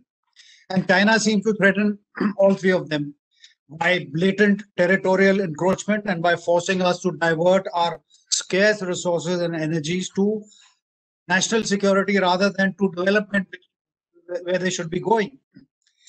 So in addition to this direct threat that we all know about, there are many of our vulnerabilities, both domestic as well as in our neighborhood, where China poses a threat to us. And since this is a maritime topic, then on the high seas, there are many areas in which we see China as a looming threat, either immediate or in the future. Because of its intrusive and aggressive conduct, China can clearly be pointed out as a future threat or a non-cooperative entity in our near vicinity. For example, the Indian Ocean bases or places, whatever you choose to call them, they used to call them string of pearls, but starting from Myanmar, Sri Lanka, Pakistan, and of course Djibouti, China has established a string of places where its naval ships can put into. Then its exploitative and ambitious Belt and Road Initiative, in which India has very wisely abstained from, the maritime Silk Route, which will cut a huge swath right across the Indian Ocean, leading right up to Africa. So these are all potentially threatening to us. And the very fact that this seminar is being conducted on a maritime topic, I think is a clear indication of where we should be looking for challenges. I didn't mention the fact that China is now amongst the top 3 suppliers of arms worldwide, and amongst its top customers are nations in our neighborhood: Bangladesh, Pakistan, Sri Lanka. So these are all threatening developments. Now the world wonders about China's rationale and motivations. It's an economically prosperous nation. In fact, once this COVID issue dies down a little bit, we will find that most nations economies are on a down slope, whether it's USA, Australia, Japan, etc. And India, of course, people are talking about 10% decline in growth rate. But China will be having. Am I still audible and visible? Yes, sir. Yes, sir. All well. All right. Okay. And China will be one of the few nations, possibly the only nation, which is still going to show 1.9% growth rate. So it is economically prosperous, militarily strong, getting stronger. The PLA Navy is going to be larger than the US Navy numerically soon. The army is huge. And technologically, China is now aspiring to be neck to neck with the USA. So given all these positive things that are going for China, why on earth is it escalating tensions with the USA, with Australia, with Japan? Why is it creating crisis situations which are stretching from eastern Ladakh and our northern borders to Senkaku Islands, East China Sea, Hong Kong, Taiwan, and so on? So these are questions that we need to ask ourselves and ask our friends and neighbors as to what is the motivation that is making China go. Unfortunately, we in India have lacked adequate insight into Chinese mindsets. Perhaps it is due to absence of adequate study, examination, absence of adequate scholarship, and all this has combined to lead us to faulty analysis of China's motivations and perhaps a misreading of their intent, and therefore our responses have also been not quite appropriate. And it's not that China has not given us enough warnings. Right from 1962, I would say even 1950s, when they took over Tibet, China has been sending adequate warning signals. But unfortunately, political and diplomatic complacency has led us to believe that an undemarcated 4,000 long kilometer boundary will remain stable. Now, when you have a line which is called line of actual control, open to interpretation by either side, I think that's an invitation to blackmail by the stronger party.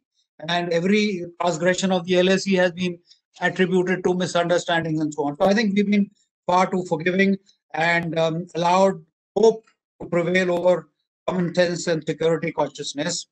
And I would just mention one more fact, that is after every war, the warring nations, the belligerents get together, sit around a table and try to remove the casus belli, the cause of that war. We have unfortunately for 58 years after the 62 war, we have ignored this casus belli and allow it to languish. So all these have combined to put us in this awkward situation that we are in. Returning to China's motivations, I mean, if you try and guess, make an educated guess, what is driving China? Is it illusions of grandeur? They want to be a superpower? Sure, yes. Is it an internal power struggle where Xi Jinping is trying to make his mark and hang on to his position? Or is it just plain hegemonic intent, Tangxia, or as the Chinese call it in Mandarin, where the Middle Kingdom rules over all under heaven? Is it a manifestation of George Modelsky's long cycle, which says that the international order seeks a hegemon, and every 80 to 100 years there's a change of hegemon. So the USA has been a hegemon for too long. It's time for change, and China is the logical successor. Or is it, or whatever the motivations, one of the factors that is motivating China is to keep India from becoming a fair competitor. And that's clear that India has to be kept down, by whatever means. So I think that is something that we need to take note of. Time for the government of India to consider issuing a white paper in which a white paper on the Sino-Indian dispute. What are the origins? What are the implications? What are the ramifications? And then this should logically be followed by a China-specific strategy, which may or may not be public document. But undertaking these exercises will help evolve accurate strategic assessments and will guide appropriate responses across the board. And this focus on the maritime domain, of which this webinar is a manifestation, is a welcome step in that direction. So we have to sort of make an estimation of what's happening, what is likely to happen, what are the options available to us. Right. A word about our responses. Our responses so far in the last 7 or 8 months of this crisis have been reactive and have been limited by one or three considerations, I would say. First of all, our main worry has been the management of escalation. What we do with our armed forces, will it escalate the situation from where it is now? That's a very real apprehension, and it needs to be given due attention. A second constraint has been the chances of a Sino-Pak nexus swinging into action. That's again a very real possibility. After all, China and Pakistan are deeply involved with each other, and this is a golden opportunity for them.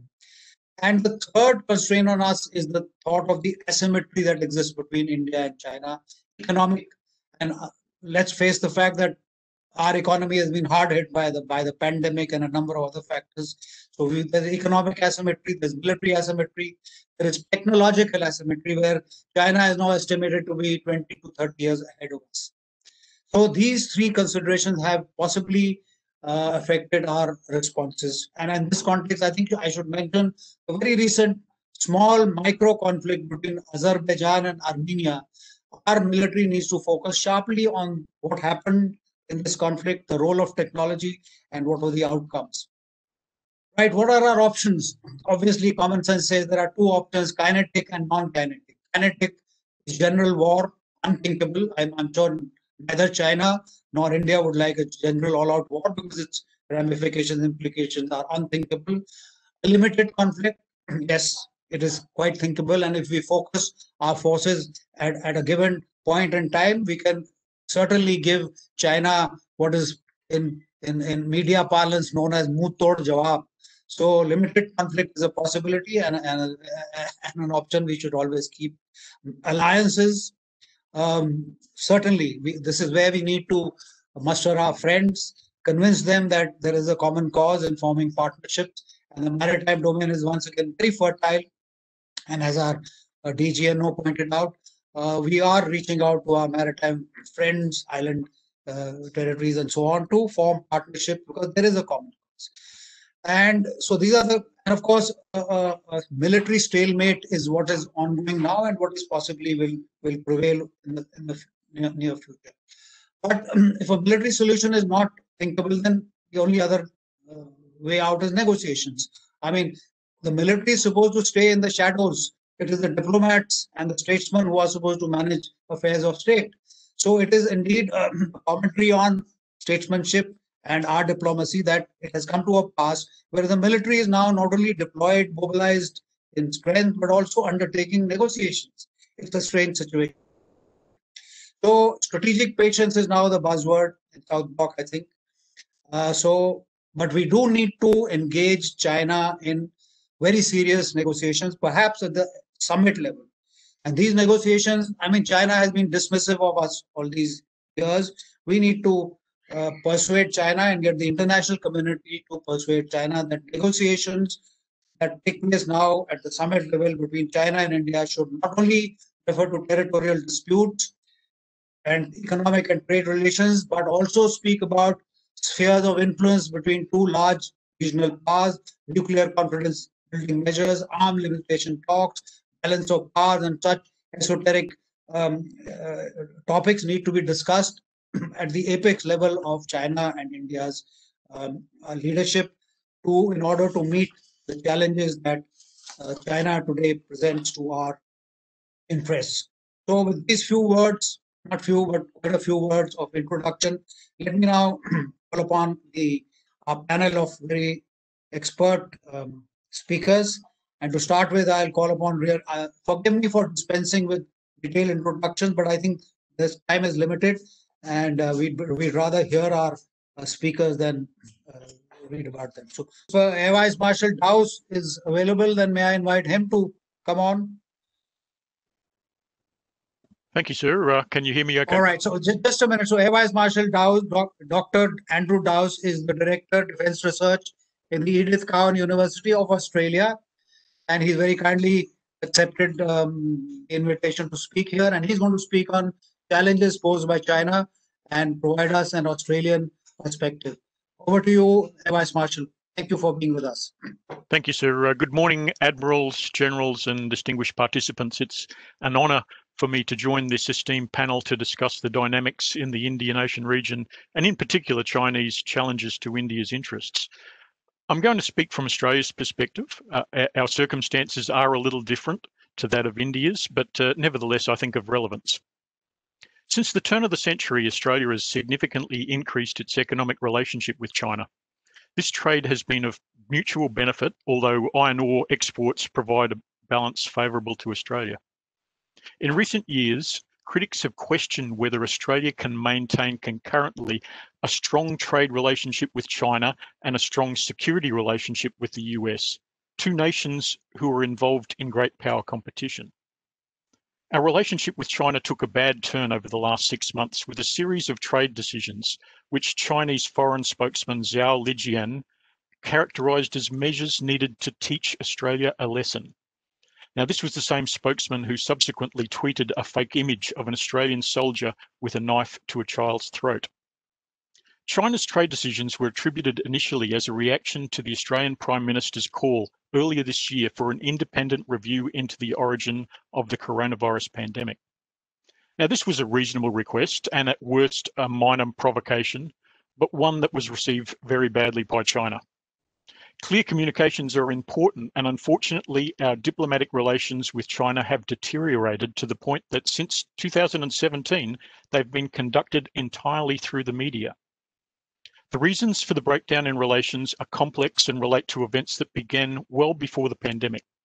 China's recently identified 14 grievances against China, including our criticism of Chinese core interests in Hong Kong, Taiwan, and Xinjiang, our restrictions against Chinese investment, including the ban of Huawei from core networks, as well as investigations of political interference and espionage, our unwanted interference as a perceived outsider in the South China Sea dispute, and our allegations of cyber attacks originating from China.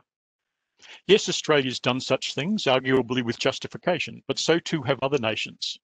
There's a widespread view that this situation has less to do with Australia's actions, but more to do with the Chinese government setting an example to discourage other nations disrespecting or threatening China's rise as a world player or undermining President Xi's internal support base. To use a Chinese anecdote, they are killing the chicken to scare the monkey. Now, there's been errors on both sides, but I contend a miscalculation from the Chinese government.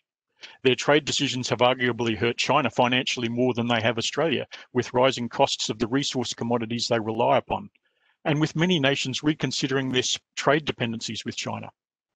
Additionally, the situation has hardened the resolve of many nations, especially in relation to the use of Chinese suppliers in national telecommunications networks. At the moment, there's still a lot of rhetoric, but there's potential for things to get a lot worse. For example, our attempts to resolve disputes through international bodies such as the WTO will probably achieve little more than antagonizing China, and there is likely to be further escalation of the trade war. Secondly, Australia is proceeding with legislation to prevent foreign interference, including a ban on subnational bodies entering into foreign initiatives. We will develop stronger technical protections against influence and espionage, including from initiatives that have been described as the Digital Silk Road. Australia will build resilience against ongoing cyber attacks attributed to Chinese advanced persistent threats, as well as to disinformation activities. There's going to be stronger security mechanisms to manage foreign influence on diaspora communities in Australia, especially in political parties and in academia. We expect China to respond badly to these measures as setting an example for other nations.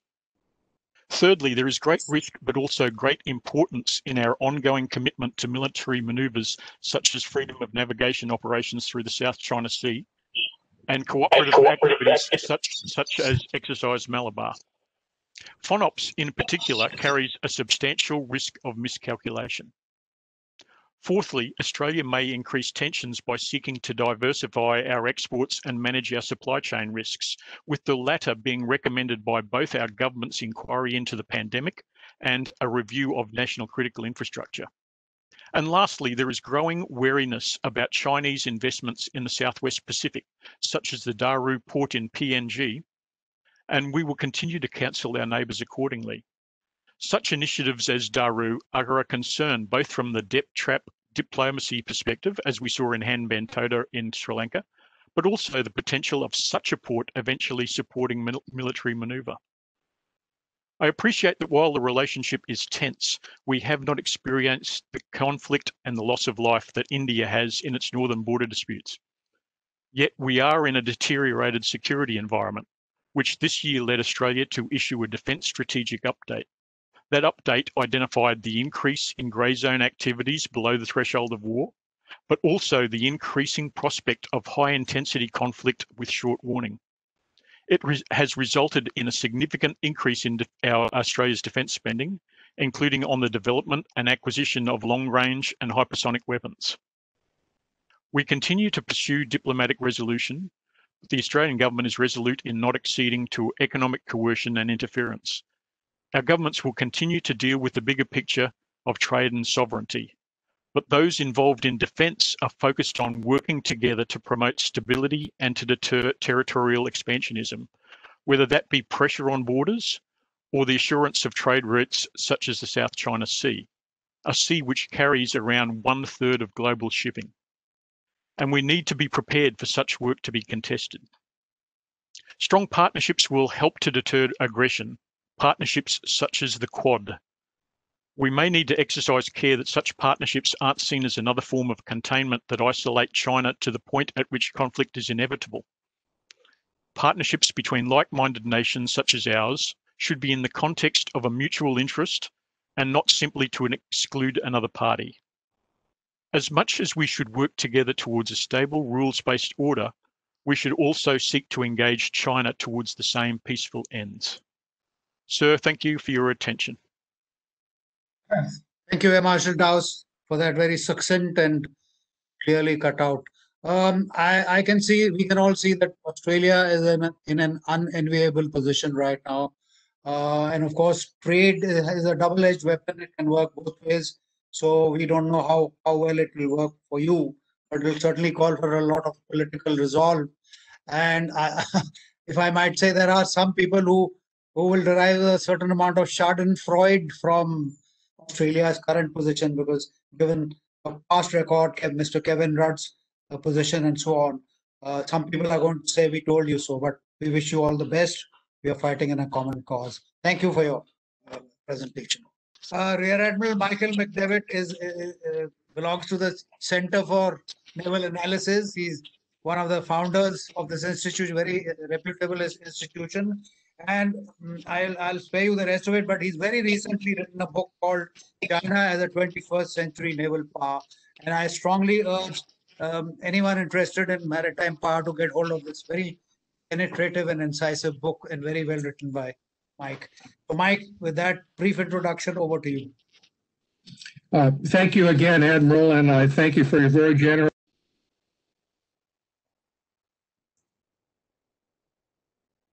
book.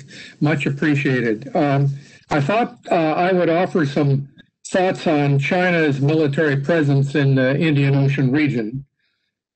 It's interesting that almost exactly 8 years ago, today, is when the first PLA Navy anti-piracy deployment to the Indian Ocean started.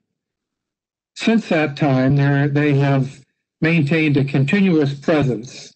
Today, the 36th PLA Navy 3-ship task group is on station in the Northern Arabian Sea. That, in fact, this task group includes 2 of China's newest ships, which is also one of the interesting facets of their deployments over the past 8 years.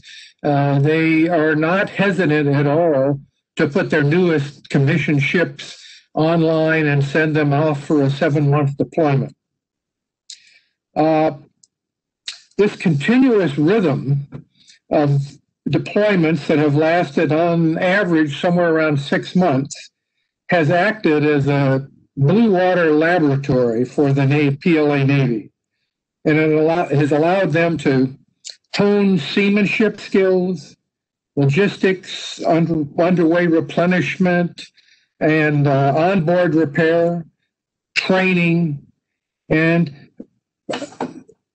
essentially refine their basic operational standards on how to operate a ship a long way away from home for a long period of time, which means that the crew, among others, has to be fairly proficient in maintaining those ships.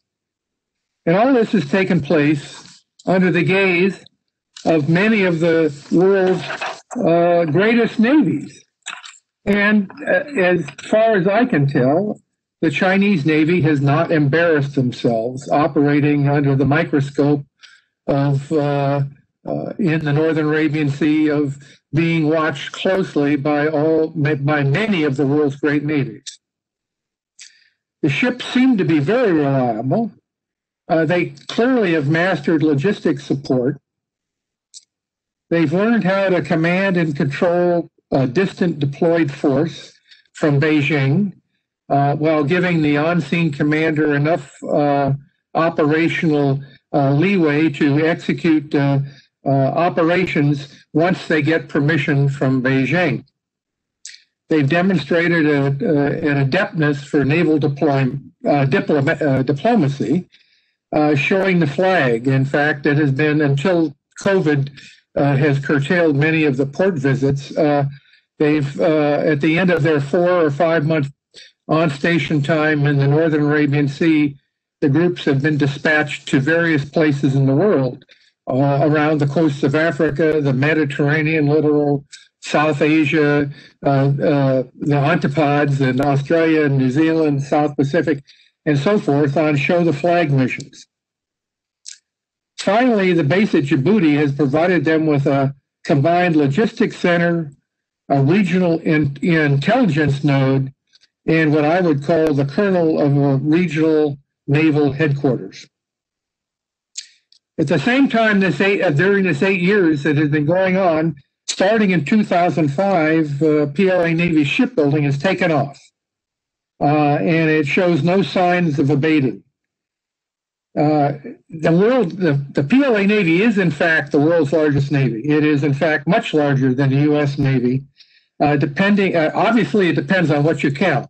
But using U.S. Navy counting rules, the ship methodology is the U.S. Navy has around 297 what we call battle force ships in commission today, whereas the PLA Navy has around 350 to 60 using the same counting rules in commission. Now, I quickly add that 86 of those are coastal patrol craft. Nonetheless, those coastal patrol craft are armed with anti-ship cruise missiles.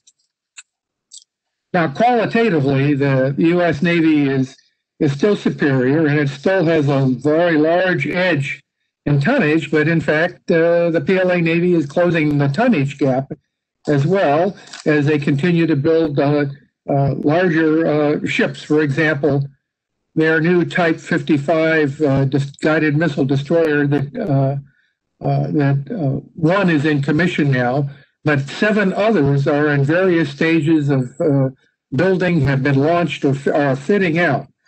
These are all 13,000 to 14,000 full-load displacement ships. The U.S. Navy wants to call them cruisers. The Chinese still call them destroyers, very large destroyers. But when you look at it all together, I would make the assertion that by my calculations, the PLA Navy is, in terms of at least ship count and ship capability, these are all well-armed ships. In fact, many of them are armed to the teeth. The PLA Navy is the second most capable Navy in the world. Now, when it comes to the Indian Ocean, they do have one glaring shortfall, which Admiral Prakash many years ago was quick to point out to me. They operate away from home in the Indian Ocean where they have no air cover. And India's geographic situation in the Indian Ocean provides them with great operational, tactical, and perhaps even strategic leverage with regard to the fact that when Chinese ships, be they warships or merchants or Coast Guard or whatever happens to show up in the Indian Ocean, they are operating bereft of air cover. And so that is not a problem they're going to solve very soon, even though they have 2 aircraft carriers in the water. They have the problem, of course, is they don't have very many J-15 so-called flying sharks aircraft, only 24 or 25 in inventory. And so they can't even outfit the air groups on both of those carriers. And so until they develop a really, truly capable carrier aircraft, those aircraft carriers that they have built are more of a show piece and a prestige platform as opposed to a serious warfighting capability. But the point is they're working on it.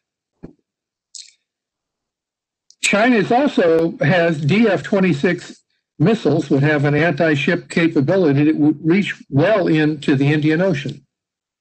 So I know that India in the past has been looking at whether China's A2 concept could be extended to the Indian Ocean. Well, they certainly have the weapons now. Whether they have the surveillance that covers the Indian Ocean that can give them the accuracy to actually target those missiles remains to be seen.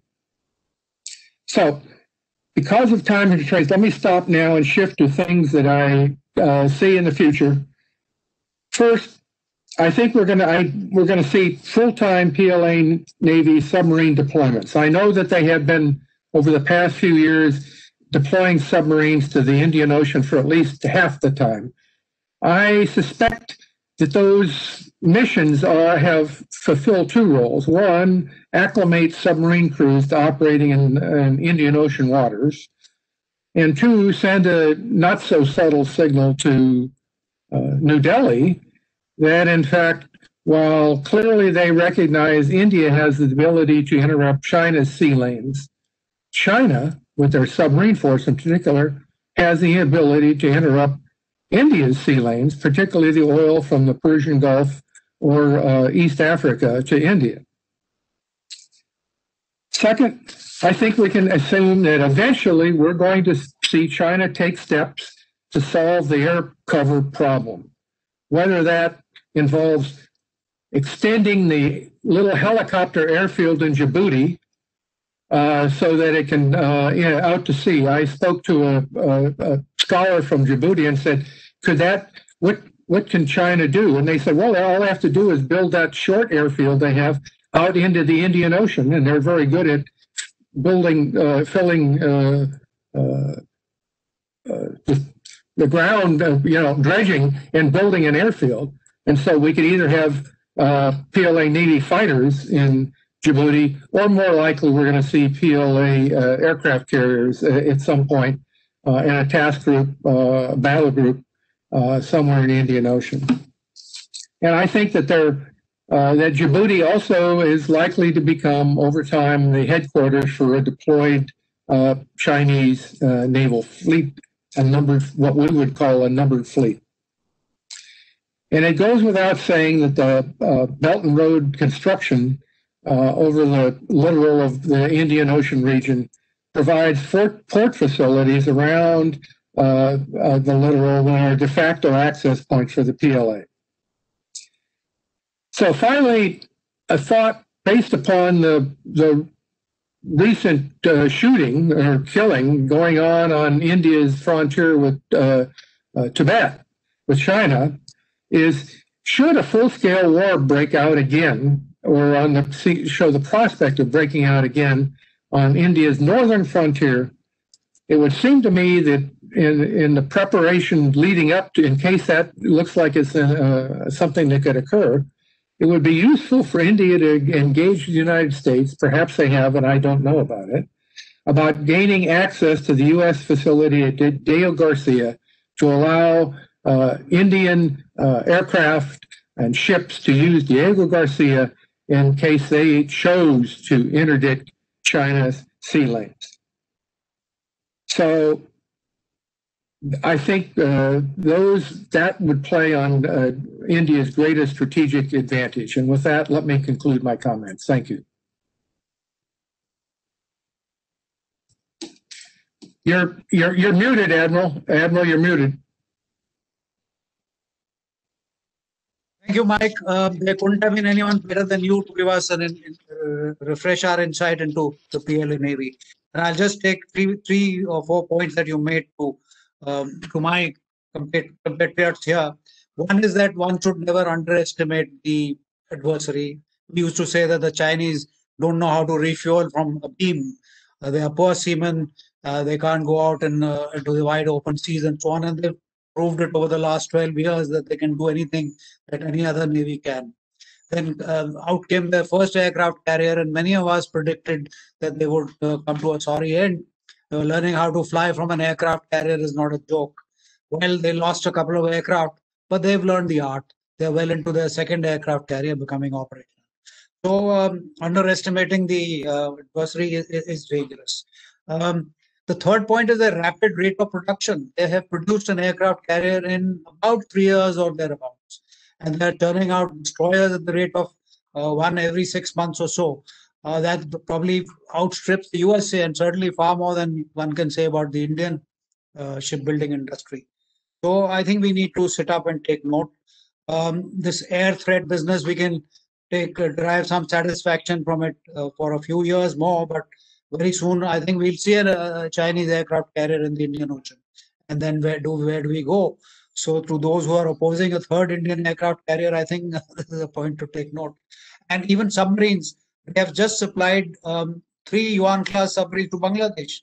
So what is to stop a PLA Navy submarine steaming up to Bangladesh one of these days for exercise? So I think there is need for extreme caution and vigilance out at sea. So thank you, Mike. I'm sure you'll have a lot of questions to answer. We'll now move on to Lieutenant General Rajeshwar former Commander-in-Chief of the Andaman Nicobar Joint Command, one of my distinguished successors there. And General Rajeshwar is going to speak on China and the Indian Ocean region, challenges or opportunities. Over to you, General. We have a question from Rohit Thaka. My question is that with increasing in power and all other technologies, there are certain adverse effects on nature. What are the steps that have been actually doesn't really contain to India's China challenge? Environmental issues. Environmental issues, sir. Then we have a question with increasing power and all other technologies, there are certain adverse effects on that. Sorry.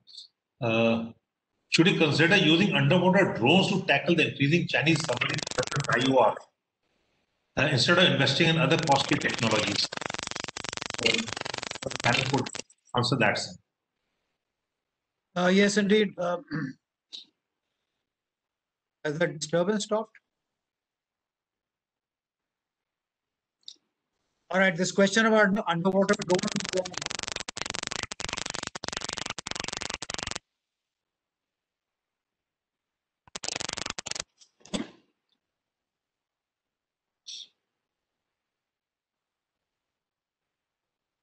Okay, this question about underwater drones is an interesting one. Certainly, we at least our Navy must enter this field of underwater drones. It's in its early stages of development.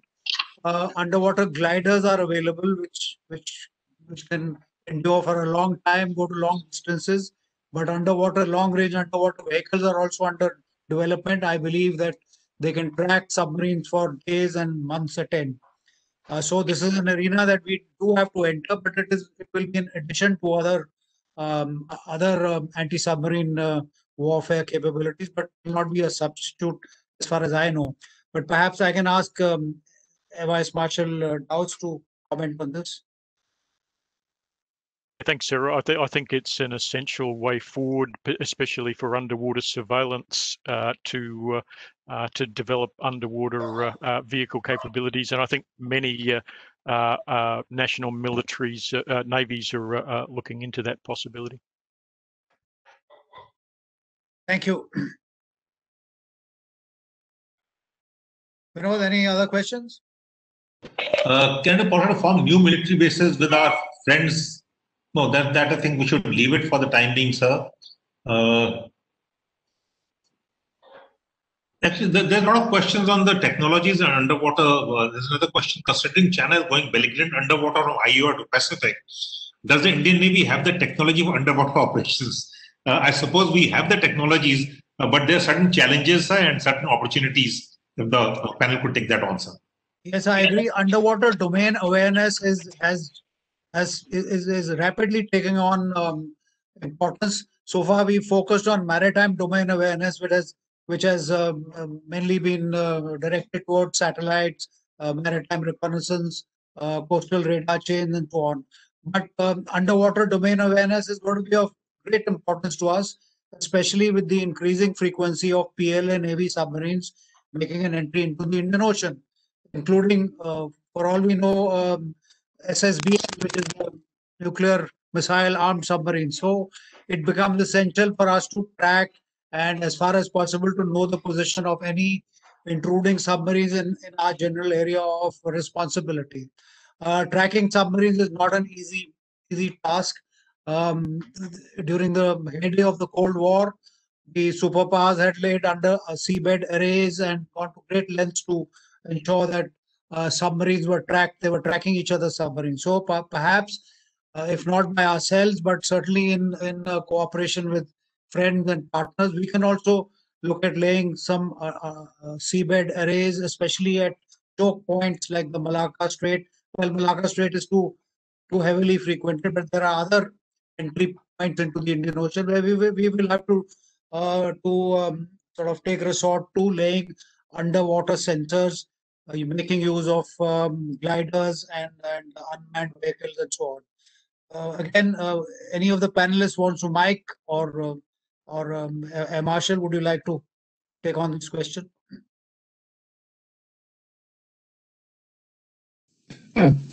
Admiral, certainly China has been spending a lot of time and effort on trying to develop a whole range of anti-submarine warfare technologies. I would just make the observation that one of the problems that has been identified in the U.S. With regard to any of these advanced technological potential solutions is it's easy enough for a company or a small group to create an underwater vehicle, for example, that might do interesting things. The hard part is making the transition from a demonstrator or a research and development project into translating into something that can be produced in numbers and then deployed. And oftentimes there is this gap between a good idea that seems to work on a one-off and translating that into making that good idea work where you could outfit an entire Navy. And we, the United States, have not surmounted some of those basic problems ourselves. And so that I assume that that's a problem that both China and other countries that are working on trying to come up with exotic ways to track submarines. Thank you, Mike. Air Marshal? Sir, Mike's answer was a great one. I can't add to that. Thank you. Thank you. Sir, General Rajeshwar is back. Once more into the breach, General. Can I try again, sir? Yeah, certainly. Loud and clear. Welcome, welcome. Roger. Thank you, sir. Sorry for the technical glitch. Thank you for inviting me over to speak on the subject, challenge or opportunity. This, of course, depends on how one views it. But I think as we go along, we can see what the possibilities are. First, the Chinese interest. That's well stated. 83% of energy resources from Africa, whether they are oil, cotton, manganese, cobalt for manufacturers, or this 560 billion trade with Europe.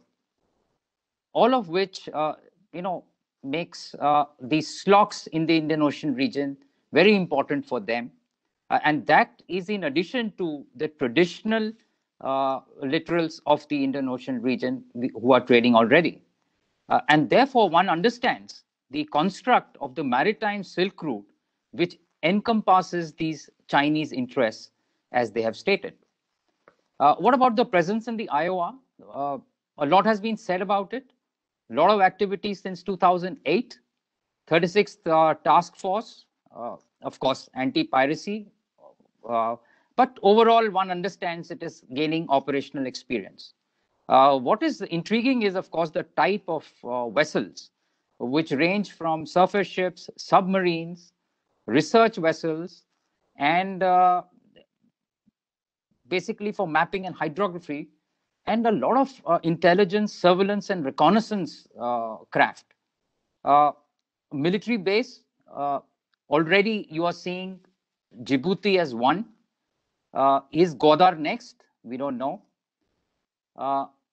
Would there be anything else? Of course, it's going to be interesting because the CPEC and the CMEC, which is through Myanmar, they offer a lot of alternative possibilities. And of course, Chok Fu port, which one is looking at. Right. Military sales, already the chief has alluded to the magnitude of military sales, especially to Pakistan, and also in the form of submarines to Bangladesh and other craft to Sri Lanka and Myanmar. What do we see? This is a comprehensive linkage between traditional and non-traditional aspects. And that is what is, webbing around. It is predatory in nature. Long-term leases and long-term presence is what we see. What next? Let's have a look at the PLA Navy. Next, please. Yeah. And of course, it's rapid growth. What stands out is 350 ships today, 420 apparently by 2030. They've added about 8 times the ship what India has added in the last 2 decades. Of course, submarines are the next frontier. They've also got amphibious ships, which are huge in numbers, and the Marines are already getting a lot of operational experience. Today, maybe 20 or 1,000, but may go to 4 to 5 times by the end of the decade. What is more is the roadmap laid out by the President Xi Jinping in 2017, which is underlined down below. And on to your right, you see the trilateral exercise, which they did in 2019 in the Western Indian Ocean region. But what is more important is the niche capabilities, which is anti-ship cruise missiles, underwater drones, ships which are relaying submarine data into satellites, and so on. So I think what the maritime power ambitions are, China is actually seeming to be ready to use any type of power to achieve any outcome. Next, please. I just want to draw your attention to the right-hand quote, which is by a seminal book by these 2 senior colonels about 2 decades back. And if you look at what traditional military, trans-military, and non-military approaches are being formed, and especially to progress one's interests. So that is what compellence is all about. And this can manifest itself, if not now, maybe in the near future, especially with the PLA Navy in its size. Okay, next, please. Next, please. Yeah. What are the challenges? A bit of analysis and some prognosis. I visualize that there'll be increased activities in the economic and security spheres. And China would like to consolidate its presence in the IOR. More efforts to map, foray deeper, greater plan operationalization, which I think the tipping point at some stage will be the appearance of the aircraft carrier in the Indian Ocean region, more Chinese naval exercises, multilateral or bilateral, which also pose destabilizing threats, increase in sales of military equipment, transformation of ports, today commercial, maybe tomorrow to a large extent support or base, collusivity with the CPEC, that is a big threat. Malacca dilemma, to my mind, will continue to stay. But what we need to be wary of is this long-term dependency, especially with a lot of technologies which are being given by the Chinese to a lot of countries. And what is worrisome is the miscalculation risks. That can happen anytime. And therefore, CBMs or confidence building measures will have to be put in place in the Indian Ocean region. How does this intersect with Indo-Pacific construct? With more and more stakeholders, I think this is going to be a big issue. What about the India and its armed forces? What are these opportunities that we are looking at? First, of course, I think we need to expand the scope of these Saga initiatives, and both diplomatic initiatives and military initiatives need to go hand in hand. We need to sharpen the Act East policy. Therefore, there are a lot of effort will have to be done here, especially with the littorals which abut the Bay of Bengal and Andaman Sea. If we aspire to become a net security provider in IOR, which to a large extent we already are. On your right, you see the nuts and bolts, basically bilateral and multilateral exercises, cooperate and partner with like-minded navies, so interoperability, building faith and trust, generating confidence in the Indian Ocean region, very important. And for that, we need to help build other navies and Coast Guard capabilities. Also, now we need to augment the Indian Navy and joint services capabilities, because if you are looking at the next 10 years, I think that is a very important part of it. Next, please. As I come to the end, I draw your attention to what Noah Harari said a couple of years back. The spectrum is vast. While we are looking at a rule-based order in the Indian Ocean region, we know that China is ready to use both economic and military power to its end. We need to remain vigilant for that. We've had a stable IOR in the past, but we need to be prepared to take on any challenges should they arise due to any clash of interests. Thanks, sir. I'm done with that.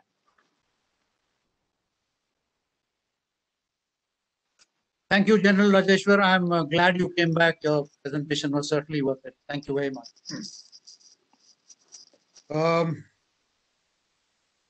So can we move on to the Q&A session now? Vinod, could you please pick out suitable questions and put them out, and panel can take them on? Sir, we do not have any more questions from the participants, sir. But one thing which bothers me is the contest in the Indian Ocean region, and with the number of warships there and the number of even commercial shipping out there. There is always a possibility of stupidity and things going wrong and a trigger, a spiral. So what can be done about it? It's a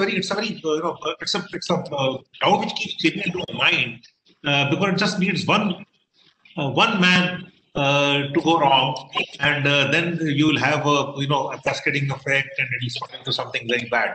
It's a question from it's an apprehension which I have.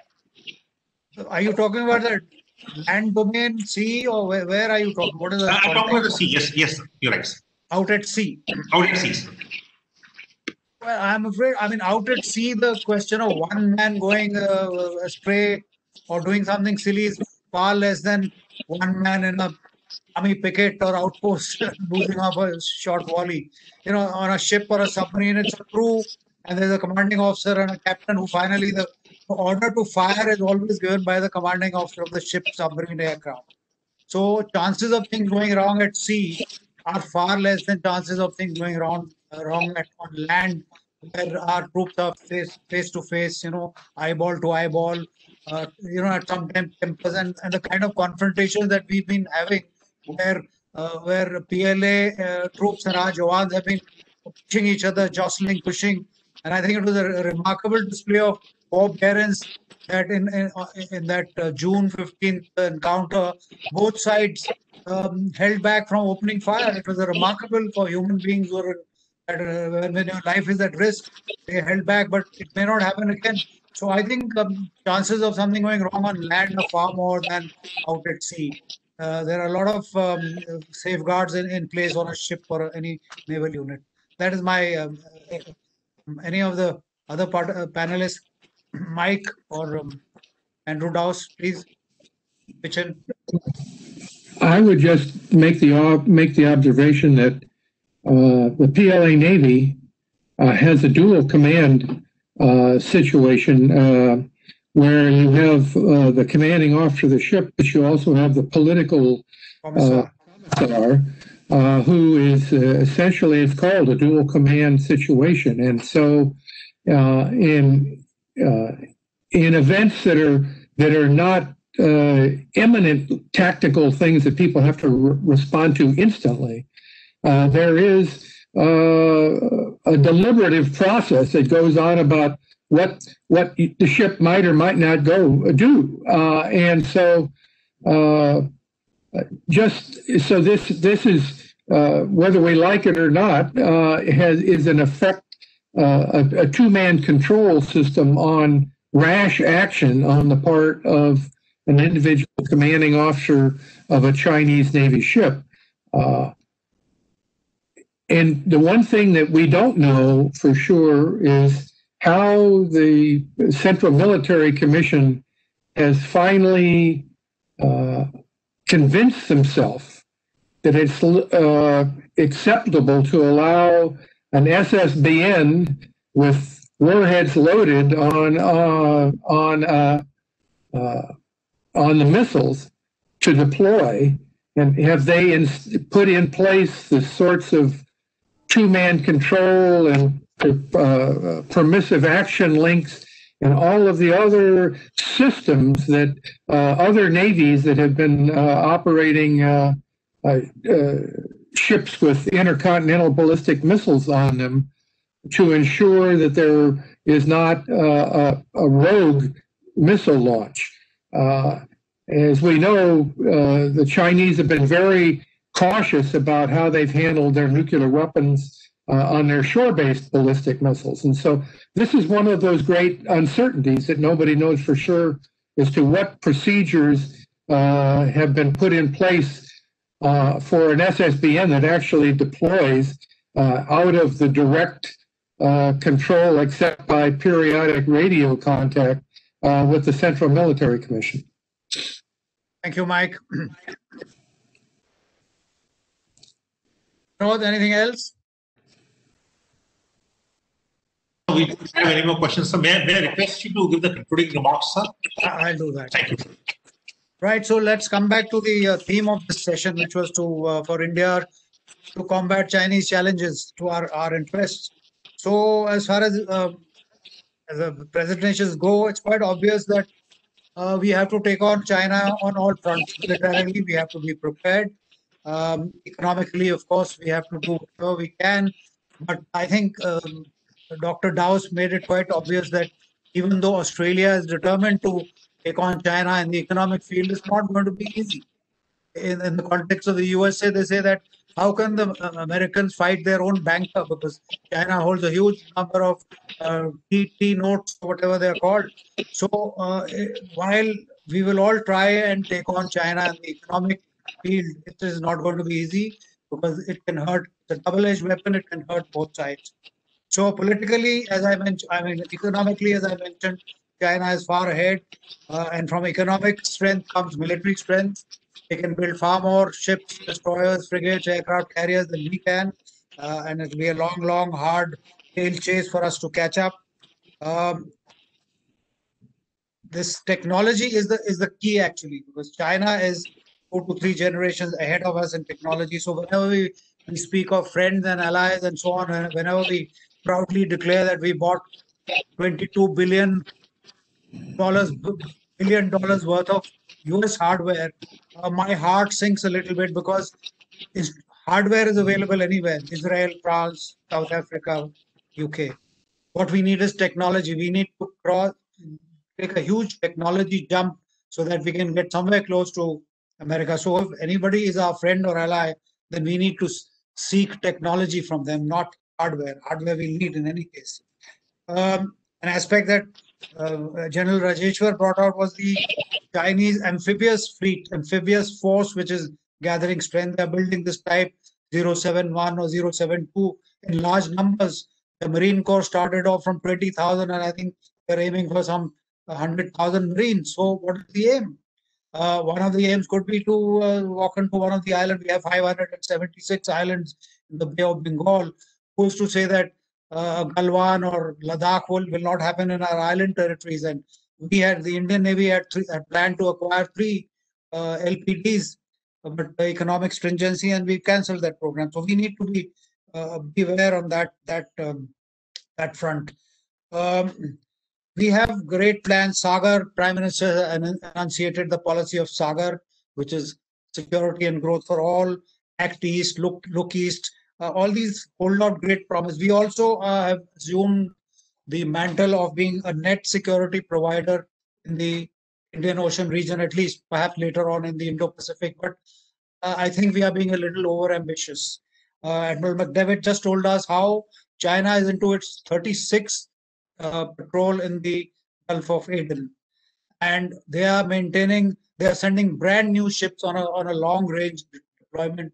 That speaks a huge amount for their industrial infrastructure, their ability to support a brand new ship. You know that on a ship which has 1,000 different systems working at the same time, a seal breaks down, a radar magnetron gives way, or any small component can break down at any time. So if you cannot support your fleet out at sea through your industrial base, then you're really not able to provide net security to anyone, including yourself. So these are the things that I think we in India need to look at. Look at our economy. We have to pick it up by its bootstraps, put it back where it was, and from the economy move on to technology, industry, and then move on to boosting our military strength. That's the only way, and it'll take time. So in the interim, what do we do? How do we hold off China?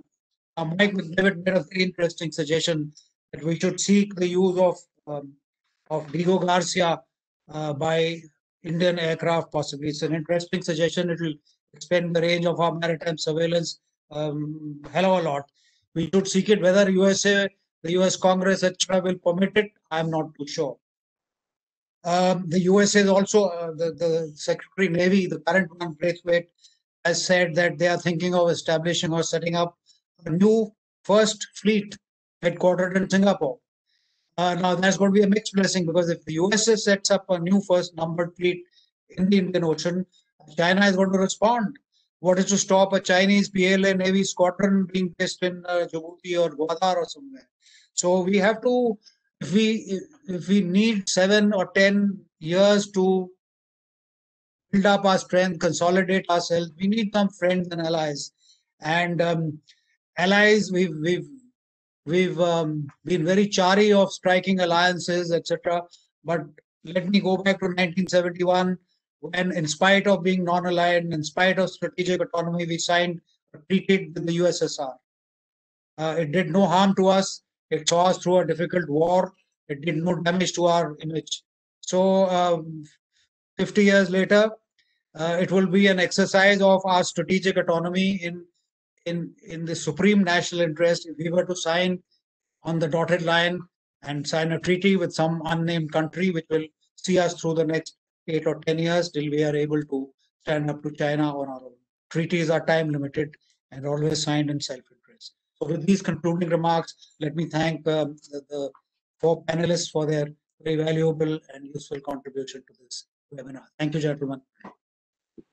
Thank you, sir. Thank you very much for your concluding remarks. Before I hand over to General Ravi Arora for the vote of thanks, on behalf of everyone out here, a special thanks to our eminent speakers from the US, Australia, Indonesia. Admiral Michael, it's 1:30 in the morning at Washington. Thank you very much for being there. Marshal House and Admiral Amarola. Thank you very much, and thank you to all the speakers. Over to General Ravi Arora for the vote of thanks. Before Ravi, may I make a quick remark on our technology, Vinod? We got crystal clear pictures from Australia and from the USA in the middle of the night, but right next door we're having problems with South Block. We need to look at this. I think there's been some problem today. Normally we do not have. We've been conducting a number of webinars. It's a rare one. I think some. I hope Ravi didn't share this password with Beijing. I hope not. So, by the way, so we had a cyber bomb in one of our webinars. It's not that we didn't have one. Possible, yeah. Where it originated from, we don't know, but we had one in one of our webinars. Over to General Arora. Thank you, sir. One of the qualifications that I have for being here is that I have served under Admiral Arun Prakash when he was appointed SINCAN, and I was the brigade commander there. And before that, I was the secretary of the Joint Planning Committee that is made up of the 3 services DGMOs. And with that experience, I can say this short 3 hours webinar has brought together people from the Malabar exercise and from if the Japanese invitee had accepted, we would have had representation from the Quad also. So this brought together the Indian Navy, the Indian Army, the Indonesian Navy, and the Royal Australian Air Force and the US Navy. This privilege has been given to me on behalf of St. Joe's and IMR to thank the Ministry of Defense, Government of India, specifically the Department of Defense Production, at whose instance this webinar was organized by Army Headquarters and St. Joe's. I'd like to thank the esteemed speakers and the participants.